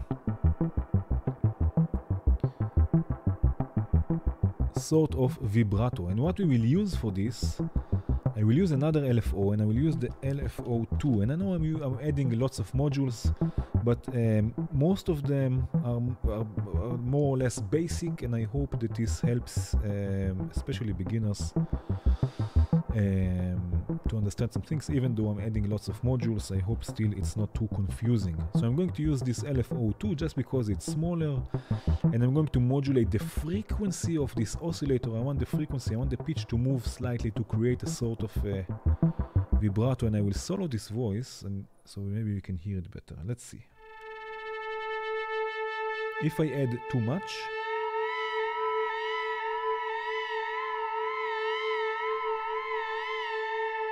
I want just a bit and quicker.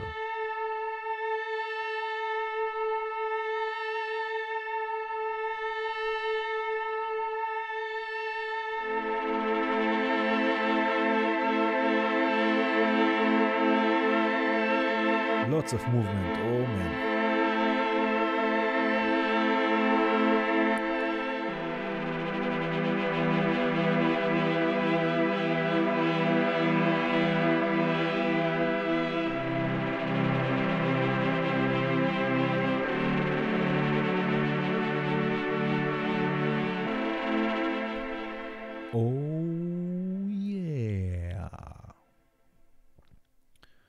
Okay, let's see again. How patch an ADSR module for inverse its characteristic. I'm not so sure I understand. I'm not so sure I understand what you mean. ASIS, Psytrance. I don't understand. Ask it again, maybe. Portamento. We will go over Portamento as well. Oh, look, there is Martin Luders and there is Martin L. Hi, hi, both.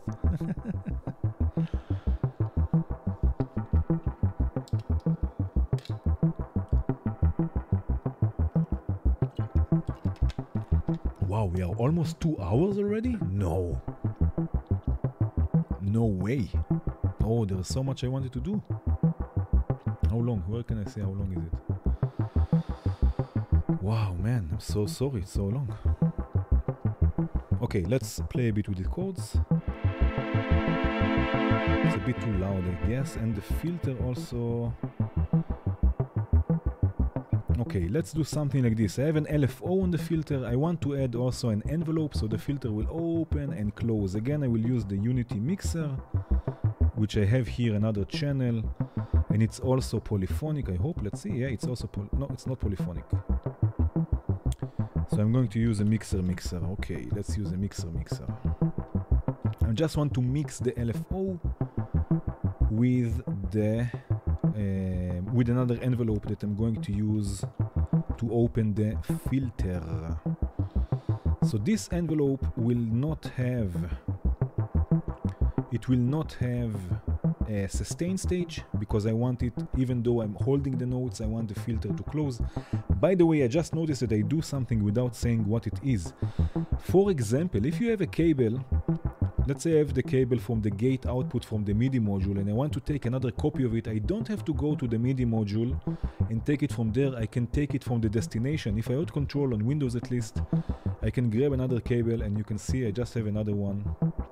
And I just noticed that I'm doing it without explaining. So I just took another gate. Another gate to there. And now we can fine-tune. We can fine-tune this.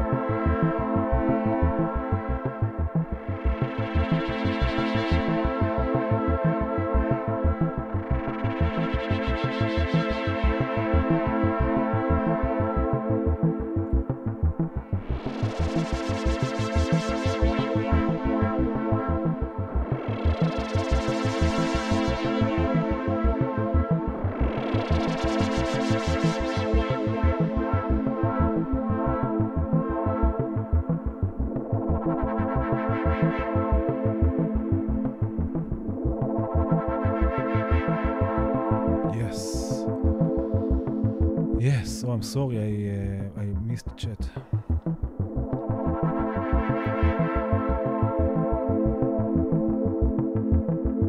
Portamento, yes, we will do this later.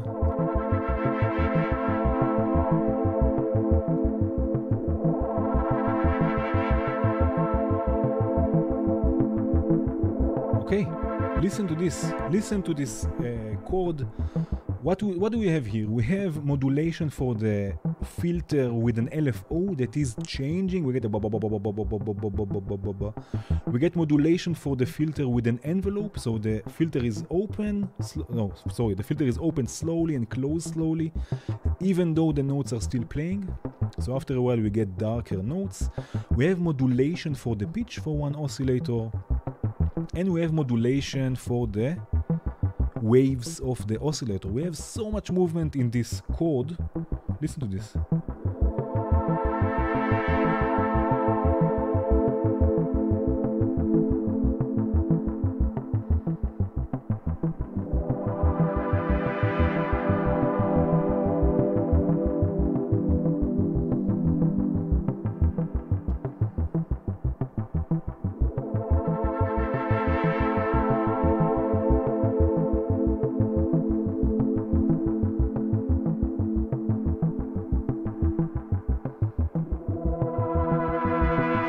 Man, this is nice. This is a nice chord.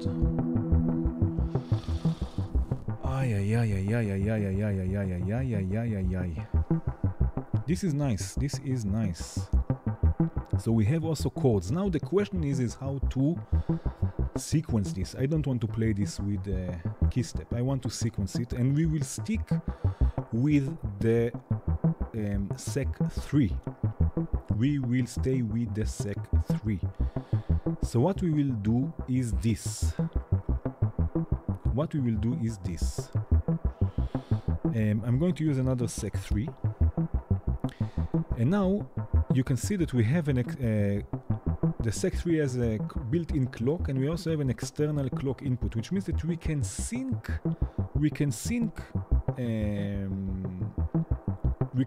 two different sequencers. So what I'm going to do, I'm not going to use, I can use the gate output to sync this sequencer, and you can see that if I do it, they will run at the same rate. I don't want them to run the same rate. I want this sequencer to run much slower, or much slowly than the first sequence. So what I'm going to do, you can see that the sec 3 has individual gate outputs, which means that I can use one gate to use it as a clock. And yes, you can use gates as clocks. Again, voltage is voltage is voltage. So I'm going to use the first output to the external clock input, which means that with each cycle of the first sequencer, the second sequencer will move one step. Now, this is not enough. We need polyphony in VCV rack, and this is not working in hardware the same. Return of the quantum trick. Maybe next time. This is more for beginners. I don't want to confuse people here.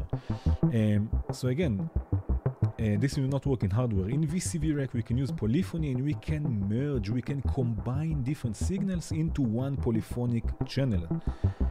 And for this, we have the merge VCV merge module, so I can combine different signals. And I'm going to combine the 3 rows of the sequencer. You can see here we have 3 lights on, which means that now we have a 3-note polyphony. So what I'm going to do, I'm going to send this to another quantizer.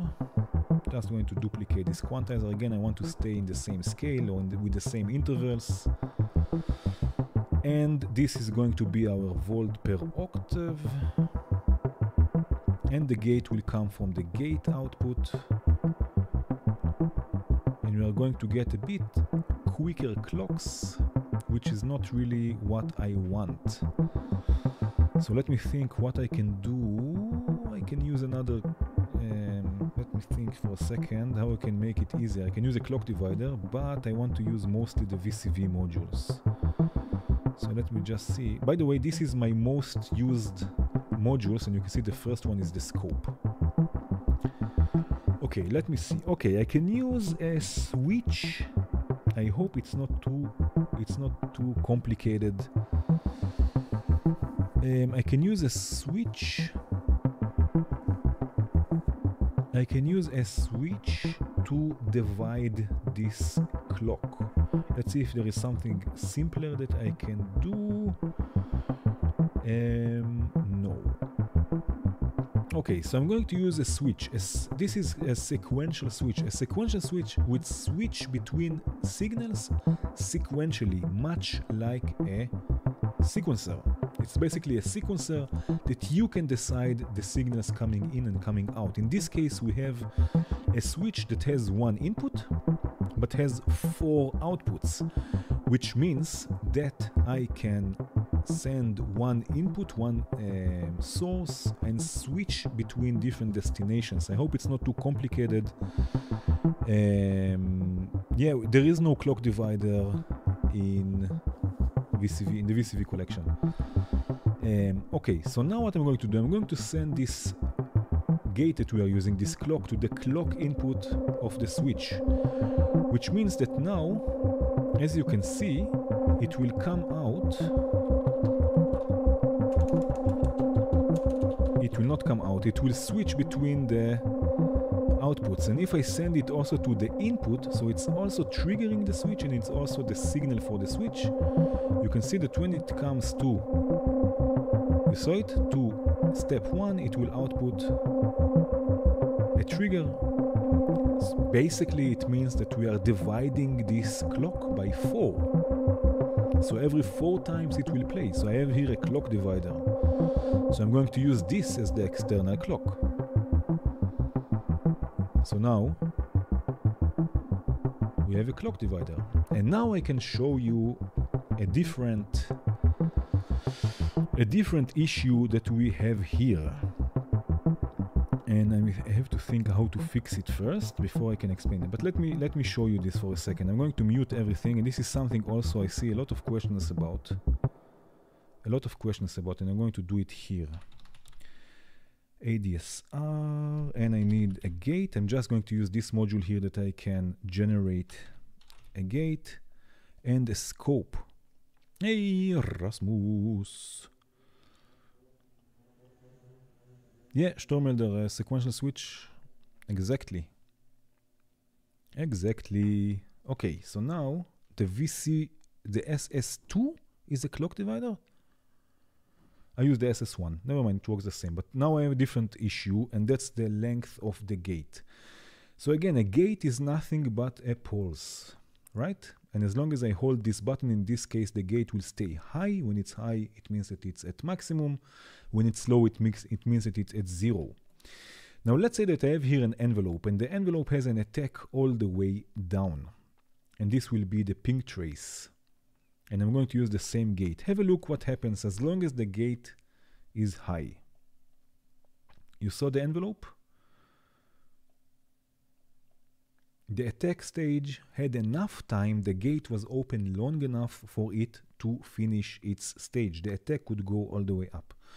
But what if we have a longer attack? We need also a longer gate. You saw it took this amount of time for the gate to be open that the attack, maybe I can zoom in a bit, that the attack could finish its stage. I will do it again. From this point to this point. If I have the attack even longer, I need even a longer gate. Look at this. Just now. From here until here, the gate has to be open for the attack to finish its stage.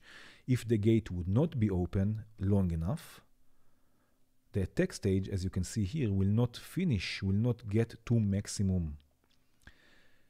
And this is now a problem that we are facing because the gate we are using from the sequencer, and I can show you this here, the gate we are using from the sequencer is not long at all for the long attack that we have. Because we have a longer attack for the pad that we are using. I hope it's not too confusing. Let me know, I can explain it again. So if I solo the pad, you will hear that we get nothing basically. there is no sound because the attack for the amplitude is quite long. If I take the attack down,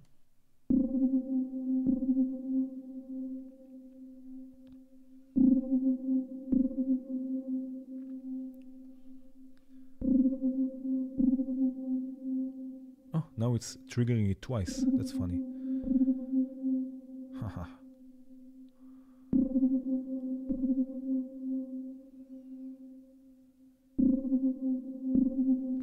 That's funny. We get 2 triggers, but we can use it. 2 triggers, why not?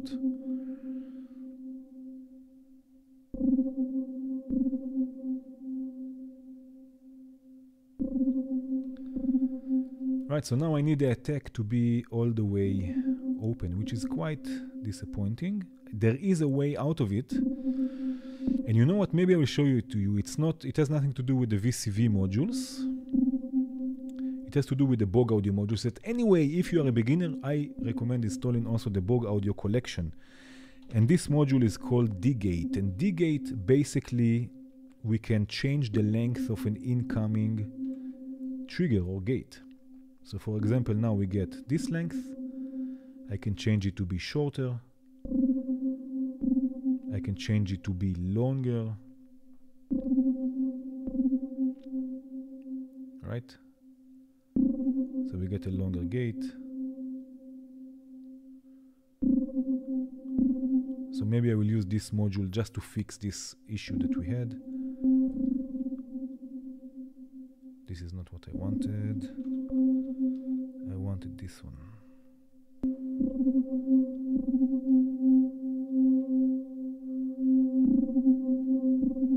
Right, so now we have the pad open and we need to use the gates for everything now.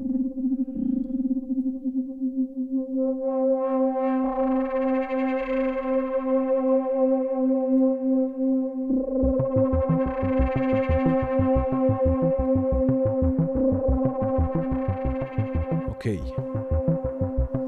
so this was the first module. It's not from the VCV that we use now. Staros, is there some ADSR that rely on a trigger instead of a gate? Envelope generator, no. Function generator, yes. Shall I go into the difference between an envelope generator and a function generator? D-Gate is not in the VCV, no. FM operator, yeah. Okay, I think this stream today will be a bit longer than usual. I'm sorry for that again.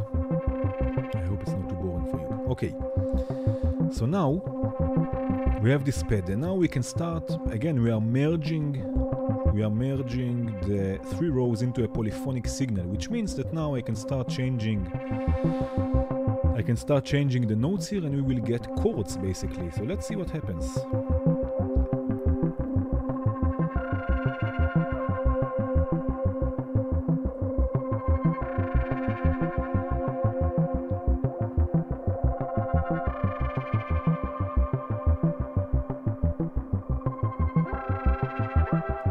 Man, there is so much more that I wanted to show you, but it's just too long, I guess.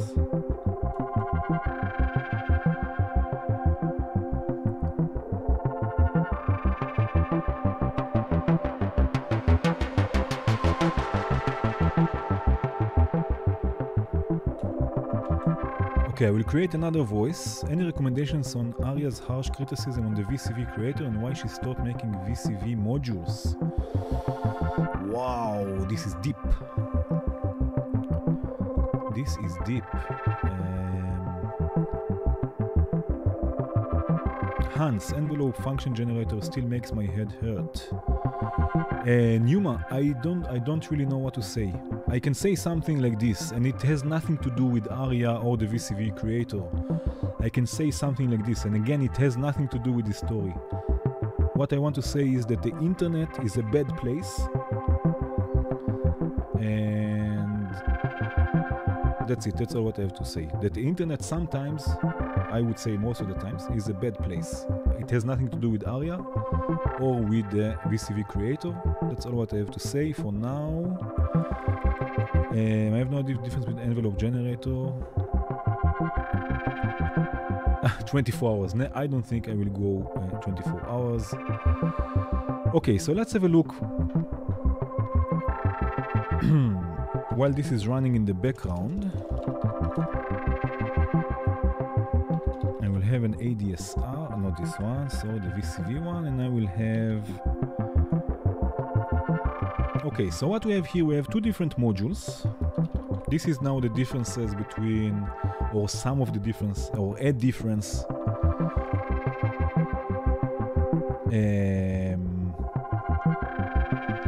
between an envelope generator and a function generator. Now, an envelope is also a function.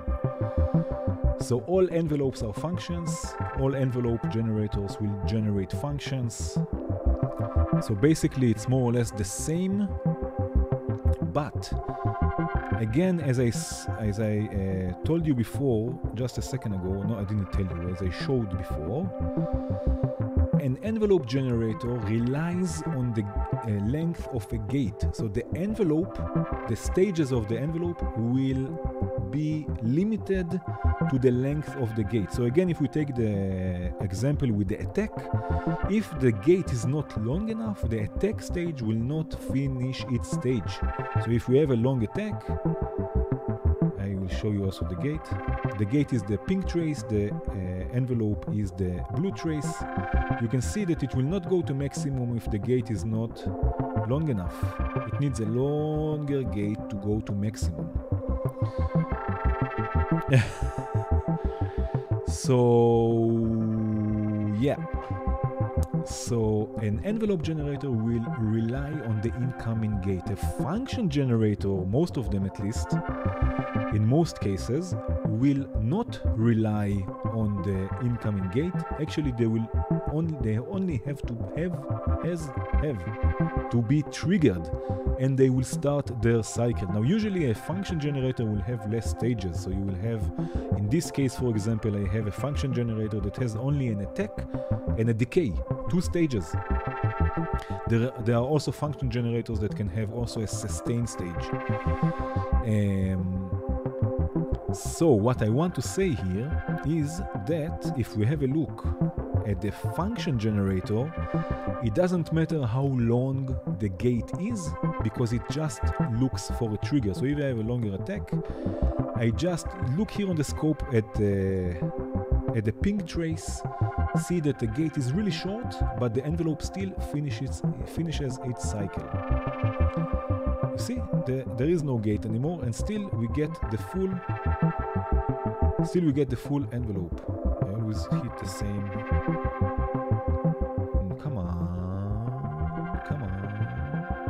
Okay, now you see, short gate, the envelope still finishes its cycle. Finishes its cycle.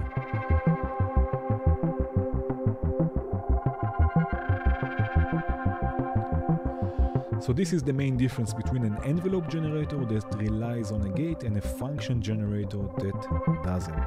There's other difference is that usually an envelope generator will have more stages, like attack, decay, sustain, and release. A function generator will have usually attack, decay, sometimes attack, sustain, decay. Sometimes there will be also a hold function. That's the main difference. Okay, so now we have this. Now I'm going to add one more voice because this stream is already long.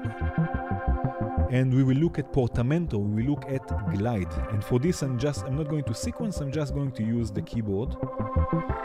Did I remove the MIDI module? Yeah. By the way, I hope that I just saved the patch. I hope that everything will go well, and I will put a link in the description to this patch, so you can download it and take a closer look. If you want to recreate it later, it will be great. Okay, so let's see the VCV modules, what we have. Let's see for a second.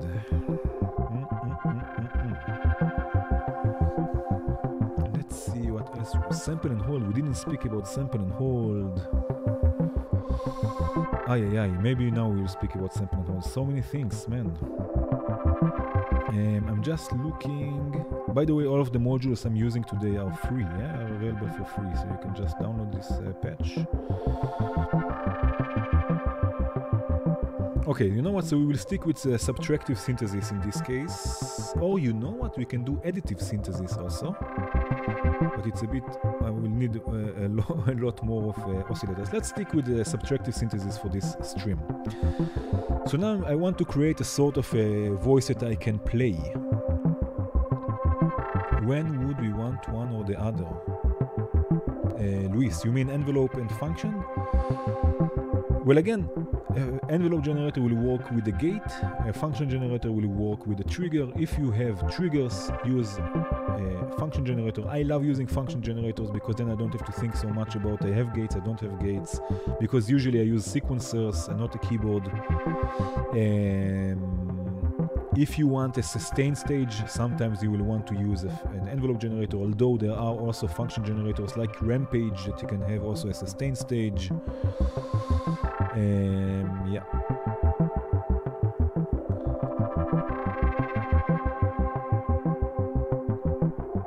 FM bells. Like Omri uses filter by in the module browser? Yeah, of course, filter by VCV. Yeah, why not? Okay, so let's add an oscillator. This is going to be monophonic. Already I'm going to send the pitch to it, and I already know that I want, you know, we can do some FM. I don't know, it's exponential, it's a bit weird. I will save a whole live stream for FM for a different time, alright? We will speak about FM. Okay, so now I'm going to use, for now, just one oscillator. I'm going to show you a bit of vibrato, maybe tremolo also? Maybe also tremolo, we will see. I want to control the amplitude of this voice, so again I'm going to use a VCA. Let's try a triangle, wave. Again I'm going to use an ADSR to control the amplitude of this voice, and you will need the gate as well. And let's listen to how this sounds like before we start changing things. I hope the music in the background is not too much, you can still hear me and everything. Let's see.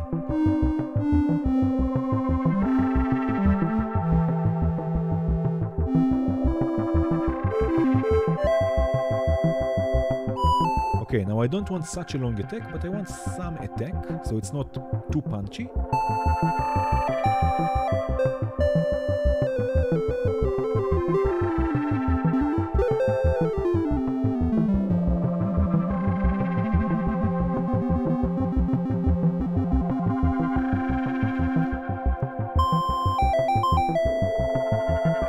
I want a bit more sustain level. Again, sustain is level and not time. Just a bit more, so when it sustains, it's a bit louder. And a bit more decay, so it takes a bit longer to the sound to go to this level of the sustain.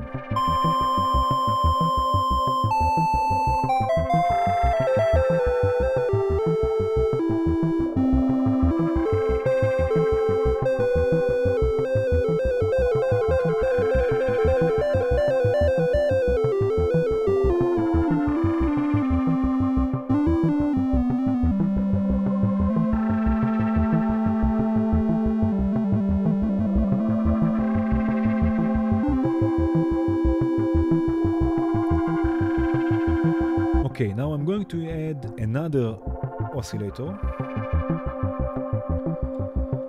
and this one is going to be a square wave, and I want to mix those voices, those oscillators, before they go to the VCA.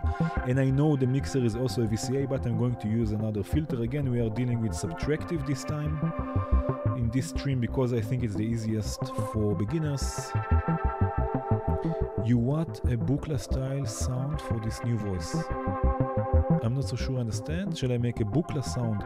Well, I'm concentrating for beginners. I don't want to go too much. Yeah.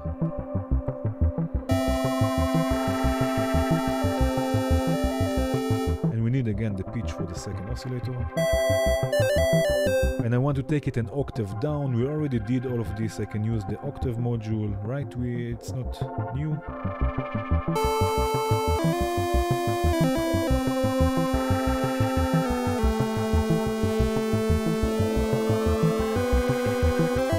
Maybe a bit less volume for the square wave.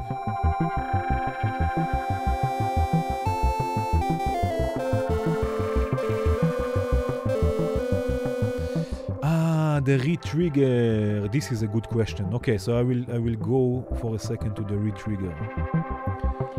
About getting into hardware module, like where to buy modules, how to choose the power. I'm not so sure it will be a live stream, but yes, I'm planning on a video about this, how to go from VCV rack into hardware. Yeah, I'm not so sure it will work with the live stream, but maybe we'll see. Okay, so I'm going to pause this for a second and let's talk a bit about the re-trigger of the ADSR module. So the re-trigger, and again I'm going to use, what am I going to use? The manual? No, I need a key step for this. So I'm going to steal the key step for a second from here. And I need another scope. Okay, so now the re-trigger. Let's say that I have a short attack. And let's say that the sustain is somewhere here, right? And I'm using a gate. And I have my envelope, right? I have attack, the decay is quite short, the sustain is here. I will zoom in a bit so we can all see this. Now the re-trigger, what it will do, it will re-trigger the envelope only when it's in its sustain stage. So as long as the envelope is sustaining, you can create another peak, another attack and decay, as long as it's in its sustain stage. So if I have polyphony, I think it will work with polyphony. Let's see if it will not work with polyphony also. Yeah, I need polyphony. I need a different, let's see if it will work like this. No, okay, I need something like this. So again, it will work only when it's in the sustain stage. So I have another gate here. I have the gate, the gate of the MIDI of the key step. I point like this because it's here, triggering the ADSR, and I have another gate there to trigger the re-trigger. And now I'm still in the sustain stage, and look what happens when I re-trigger the envelope. You see this? It re-triggers as long as it's in its sustain stage. So again, when I take it down and I hit re-trigger, nothing will happen. But as long as the envelope is in its sustain stage, it will re-trigger with a trigger in the re-trigger input. And this, you can use two sequences for this. You can use two different, right? You see it re-triggers, and you can use different, all sorts of things. While you hold keys, it re-triggers. You can use it for all sorts of effects. So I hope this was clear. You thought it works in all stages? I'm not so sure I understand, Martin. Cheers, Dennis. Earn money. Ah, yeah, I have here a re-trigger output. Yeah, true. You see, there is a dedicated re-trigger. So now, you see, I can re-trigger the envelope as long as it's in its sustain stage.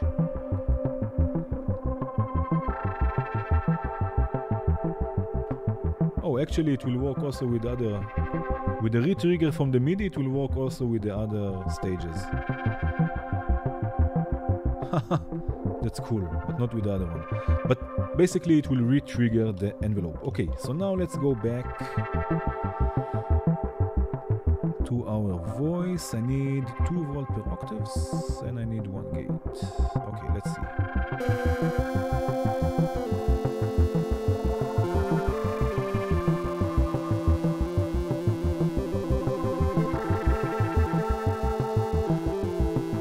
Yeah, Martin, thank you. Yeah, exactly, as long as the gate is high. will re-trigger the envelope.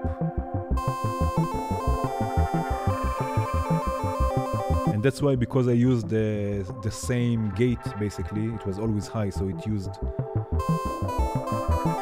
re-triggered in all of the stages. Okay, so now this is the basic sound that we have here. Of course, we will add a few more things. First of all, let's speak about portamento, about glide. What is portamento? Basically, it means that when moving from one pitch to another, it will not move in steps, but it will be a smooth transition. And this you can do with a slew limiter. It's called a slew limiter that will limit the voltage per second. And a slew limiter we have also from Bog Audio. I used already one module from Bog Audio. I will use another one. I don't think there is one from VCV. And again, I'm going to use this gate module. And what we have is this. Now we have the original gate on the scope, right? We have just a pulse wave. Just a pulse wave. Now I can set independently the time it will take this gate to rise, something similar to attack, and the time it will take to fall. Which means that now if you have a look, it's not a pulse wave anymore, it's not a square. You see? There is slew, there is lag. The voltage is being limited to a certain amount, and this we can control. I can have a longer rise and a shorter fall. You see, and this will work also with pitch. Now, if we are exactly, I was just going to this. If you do want to use only the VCV modules, we can use the filter. We can use a low pass filter as a slew limiter. So if I open it all the way, we get a pulse, but if I start closing it, you will see that we will get a more smoother signal. You can see, you see here that it's a bit rounder around the edges.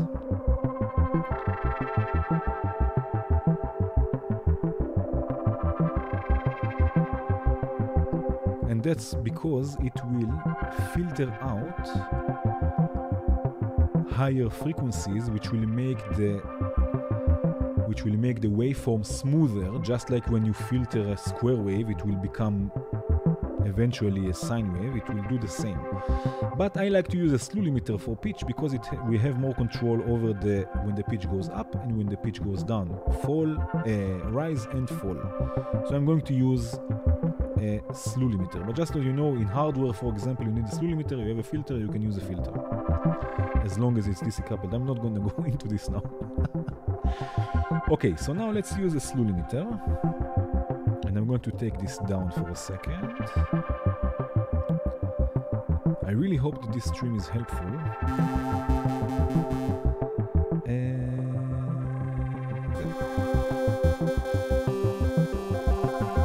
And I'm going to start adding slew.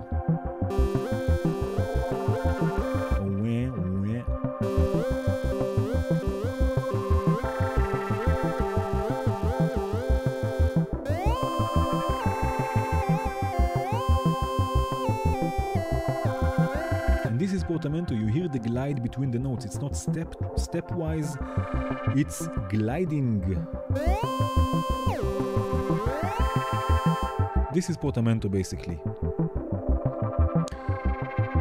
Can you go beyond the knob range? I'm not so sure I understand.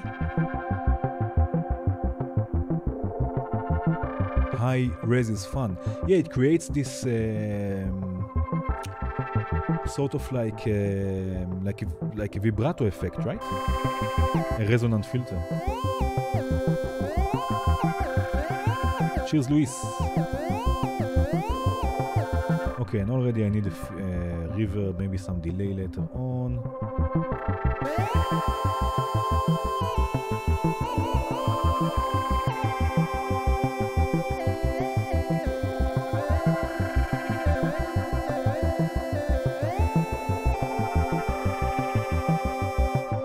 right? So we have glide.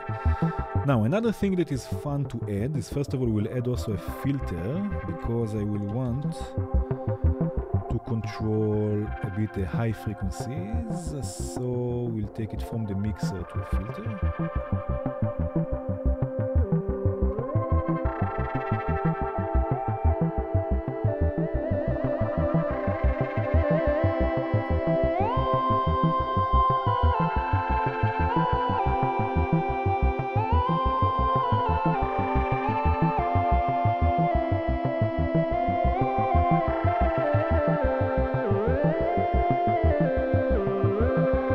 Later I will play also with the filter, but what I want,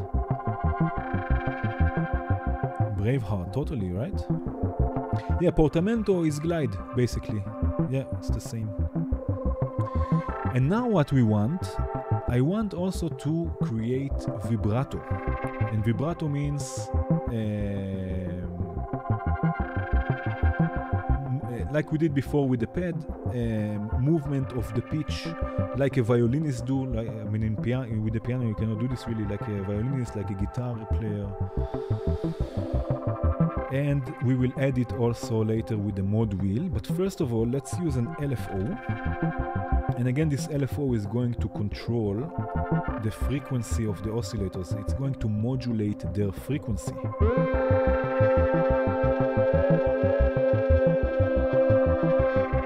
Take this down a bit, it's a bit too loud, I think. Maybe the drive, maybe we can get rid of the drive.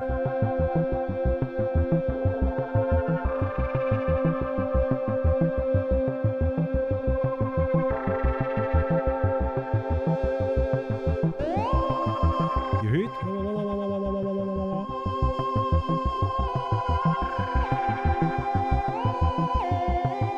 And now I have a question for you. I want to control the amount of FM. I want to control the amount of vibrato with the mod wheel. Never mind with what now. Let's say the mod wheel. How can I achieve something like this? How can I have control? How can I have control over the amount, over the amplitude of the vibrato? Martin, don't help them. No, I'm joking.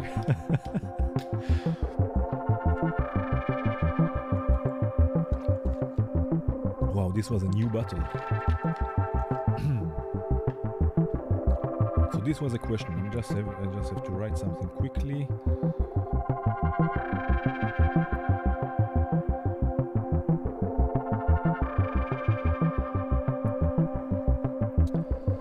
Sequencer, another ADSR, but how? Okay, an ADSR it's possible, but how? Michael, another VCA. This is nice. Hey Jonas, thank you. Another VCA. Very cool, very nice. Very nice. So I'm going to use a VCA. And I'm going to control the VCA with the module of the key step. You can see here that it's moving. So if I solo it, now we have no vibrato. And I can add vibrato.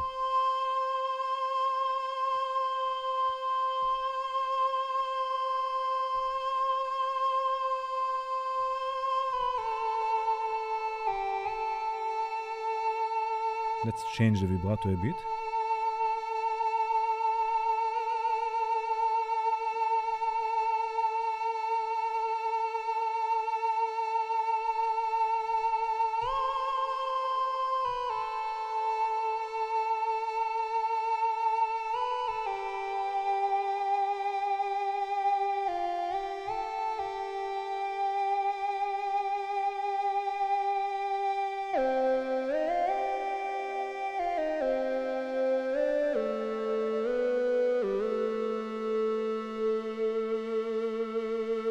Right? VCAs are amazing. Okay.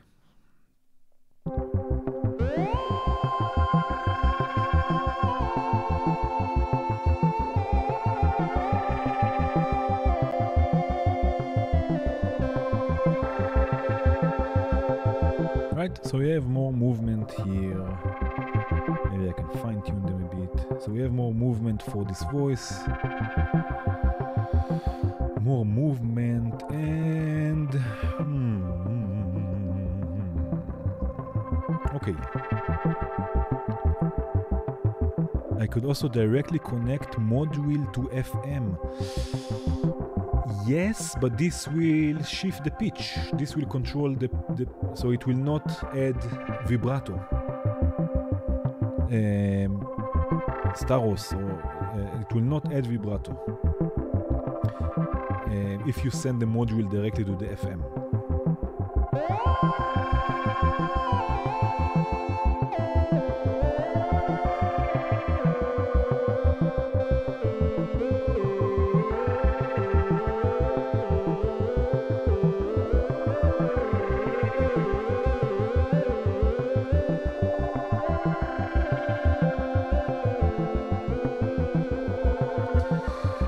The linear exponential switch on the VCA, so it changes the response of the VCA from linear, which is basically a line between two dots, or exponential, which means that the more the amplitude raises, the quicker it raises also, which is great for percussive sounds.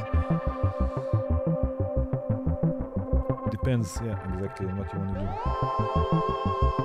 Okay, so now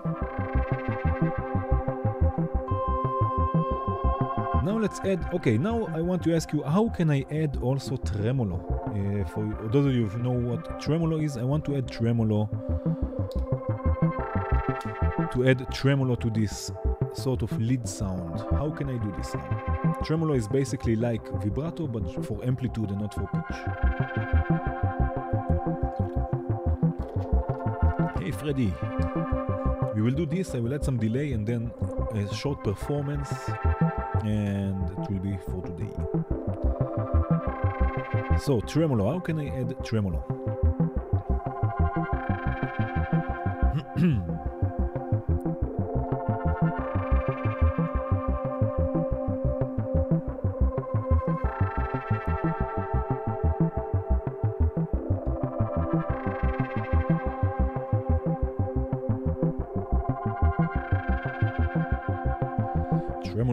Tremolo, how can I add tremolo? VCA and LFO, very nice, exactly.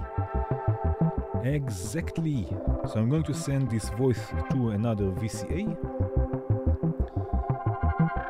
And I'm going to have also an LFO for this VCA. And now there is something to keep in mind here. The VCA will work with unipolar signals. Again, we looked before at unipolar and bipolar, which means that it will work from 0 to 10. So if you are using an LFO that is bipolar, you will get just half the levels. You need to make sure it's unipolar, and I can show you this also. So this is unipolar, you see the whole range. Bipolar will be just until 0, and we will get also silence.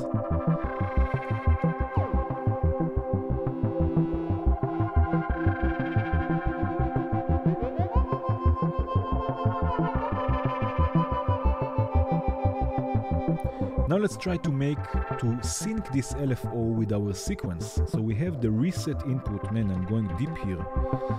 We have the reset input for this LFO, which means that whenever it receives a trigger in the reset input, it will reset itself, which means that if we can get the frequency right with the gate outputs from the sequencer, which is more or less like this. Oh, this is nice.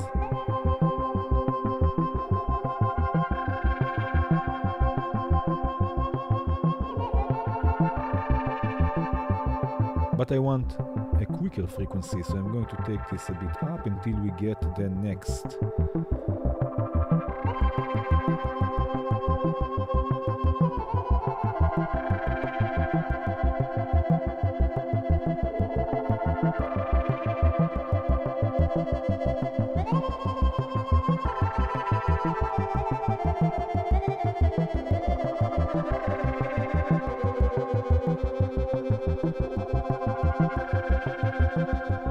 Yeah, tremolo is about amplitude, yeah. Hans, offset the LFO. Okay, so what again we can do is offset this LFO. We have here, but then we need another module, another one, add another module that is not from VCV. You know, let's leave it like this. Let's leave it like this.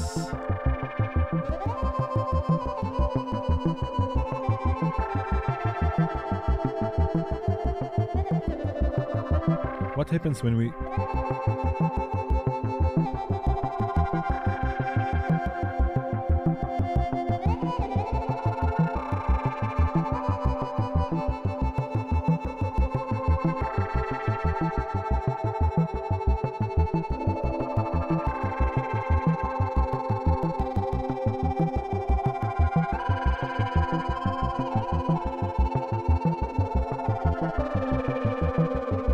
Okay, now some delay, maybe stereo delay, so I will use 2 delays from VCV. We will use it in stereo and set different delay times, of course.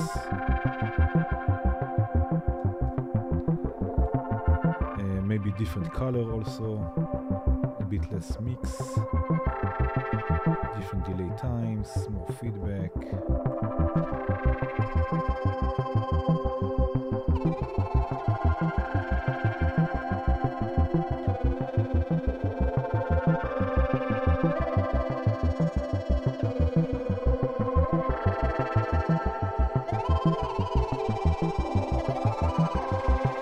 Tremolo is not amazing, but LFO is live.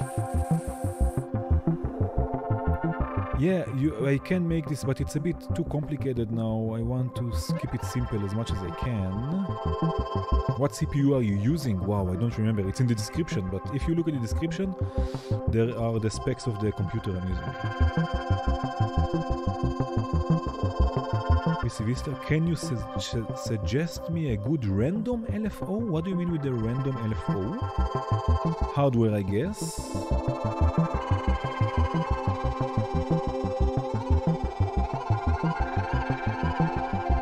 It's not so many modules. Maybe it is. Wow, this is a big patch all of a sudden. Oh man.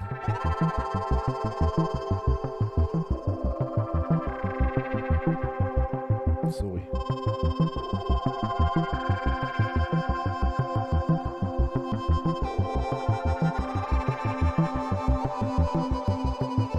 Okay, now let's do something like this. Let's have fun just for this LFO for the tremolo. What I'm going to do, I'm going to mix the LFOs that we have here and we will have a look at the result.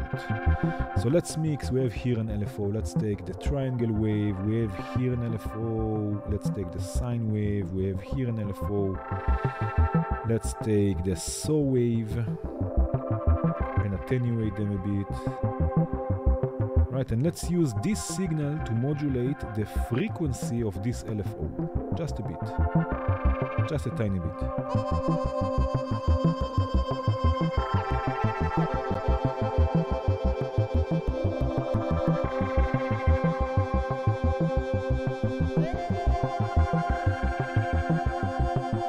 It's a bit too quick here, everything.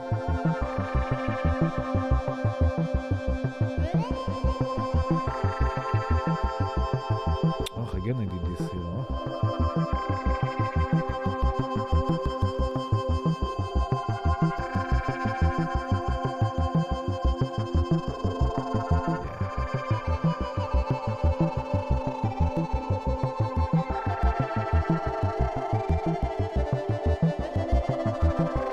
How much this patch will cost in hardware, with or without polyphony? Okay, so now what I'm going to do, now that we have this set, I'm going to use the MIDI map module. I have here a controller, the Korg Nano Control 2, that if you want some hands-on control with VCV, I really recommend. It's it's quite affordable, it's small, and it has buttons, knobs, and faders. So I'm just going to use it just so I can perform this patch. So I'm going to set a few different controls here. So let's say, for example, the cutoff of the filter for the bass. So I can do something like this. Right? And here we have the pads. What can I do with the pads? Let's see. Also the cutoff for the pads.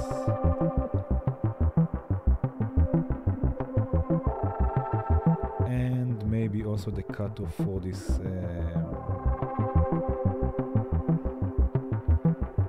solo.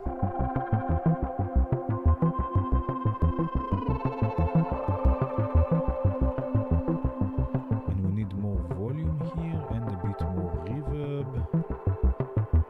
What is this for?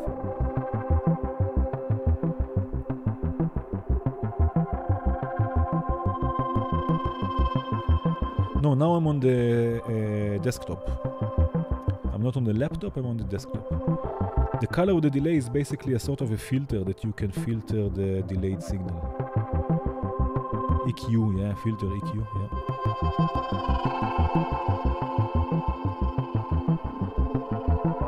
yeah. Yeah, okay, let's do this. Let's offset.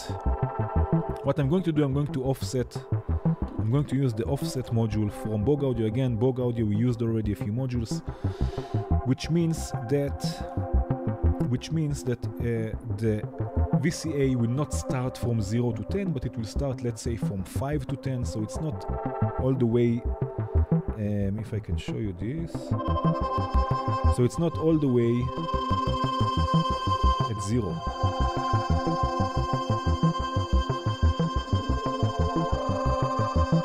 Right?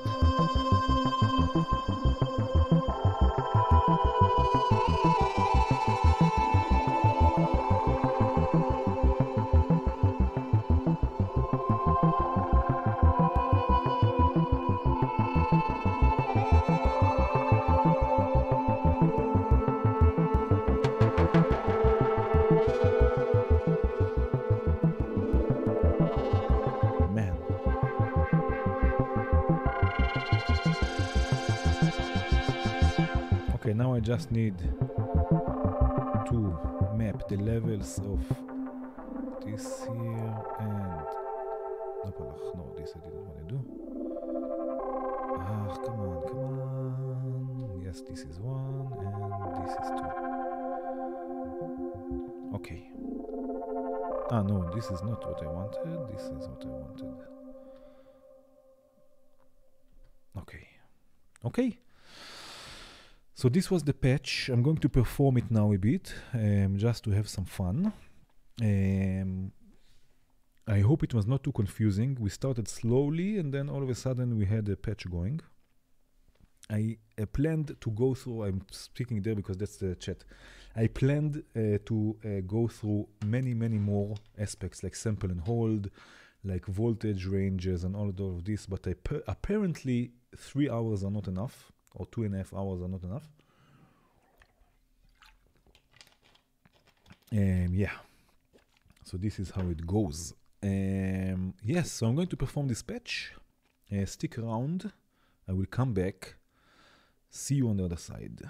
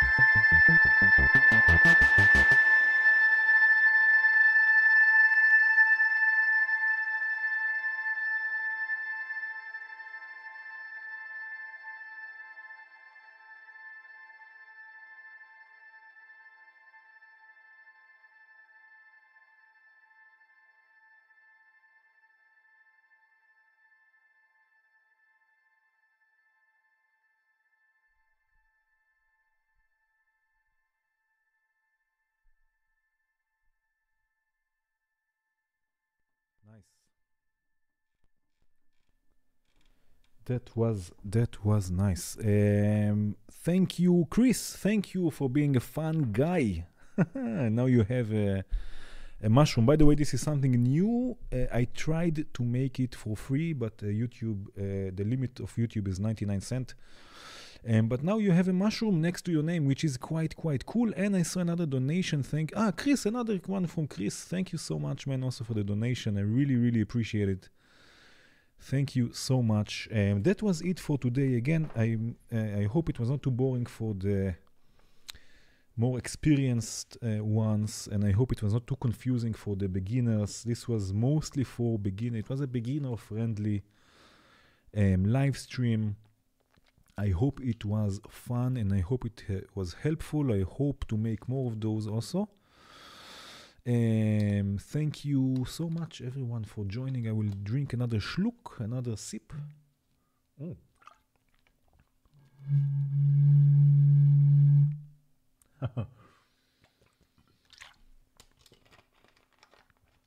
How can I make donation? Thank you very much, first of all. And I think down the chat, there is somewhere that you can make a donation. There is somewhere there that, and I really appreciate it.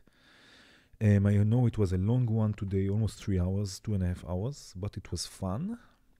Hey, another fun guy, Brian. You also have a mushroom now. Yeah. Thanks. Thank you so much, everyone. I really appreciate it. Thank you, everyone who joined. And I hope to see you next week. Hey, Matt. Thank you so much. Thank you so much. Thank you so much again. Really, I really appreciate it. And that's it. I will see you next time. Have a great weekend. And yeah, cheers. Ciao. Ciao, ciao, ciao, ciao, ciao.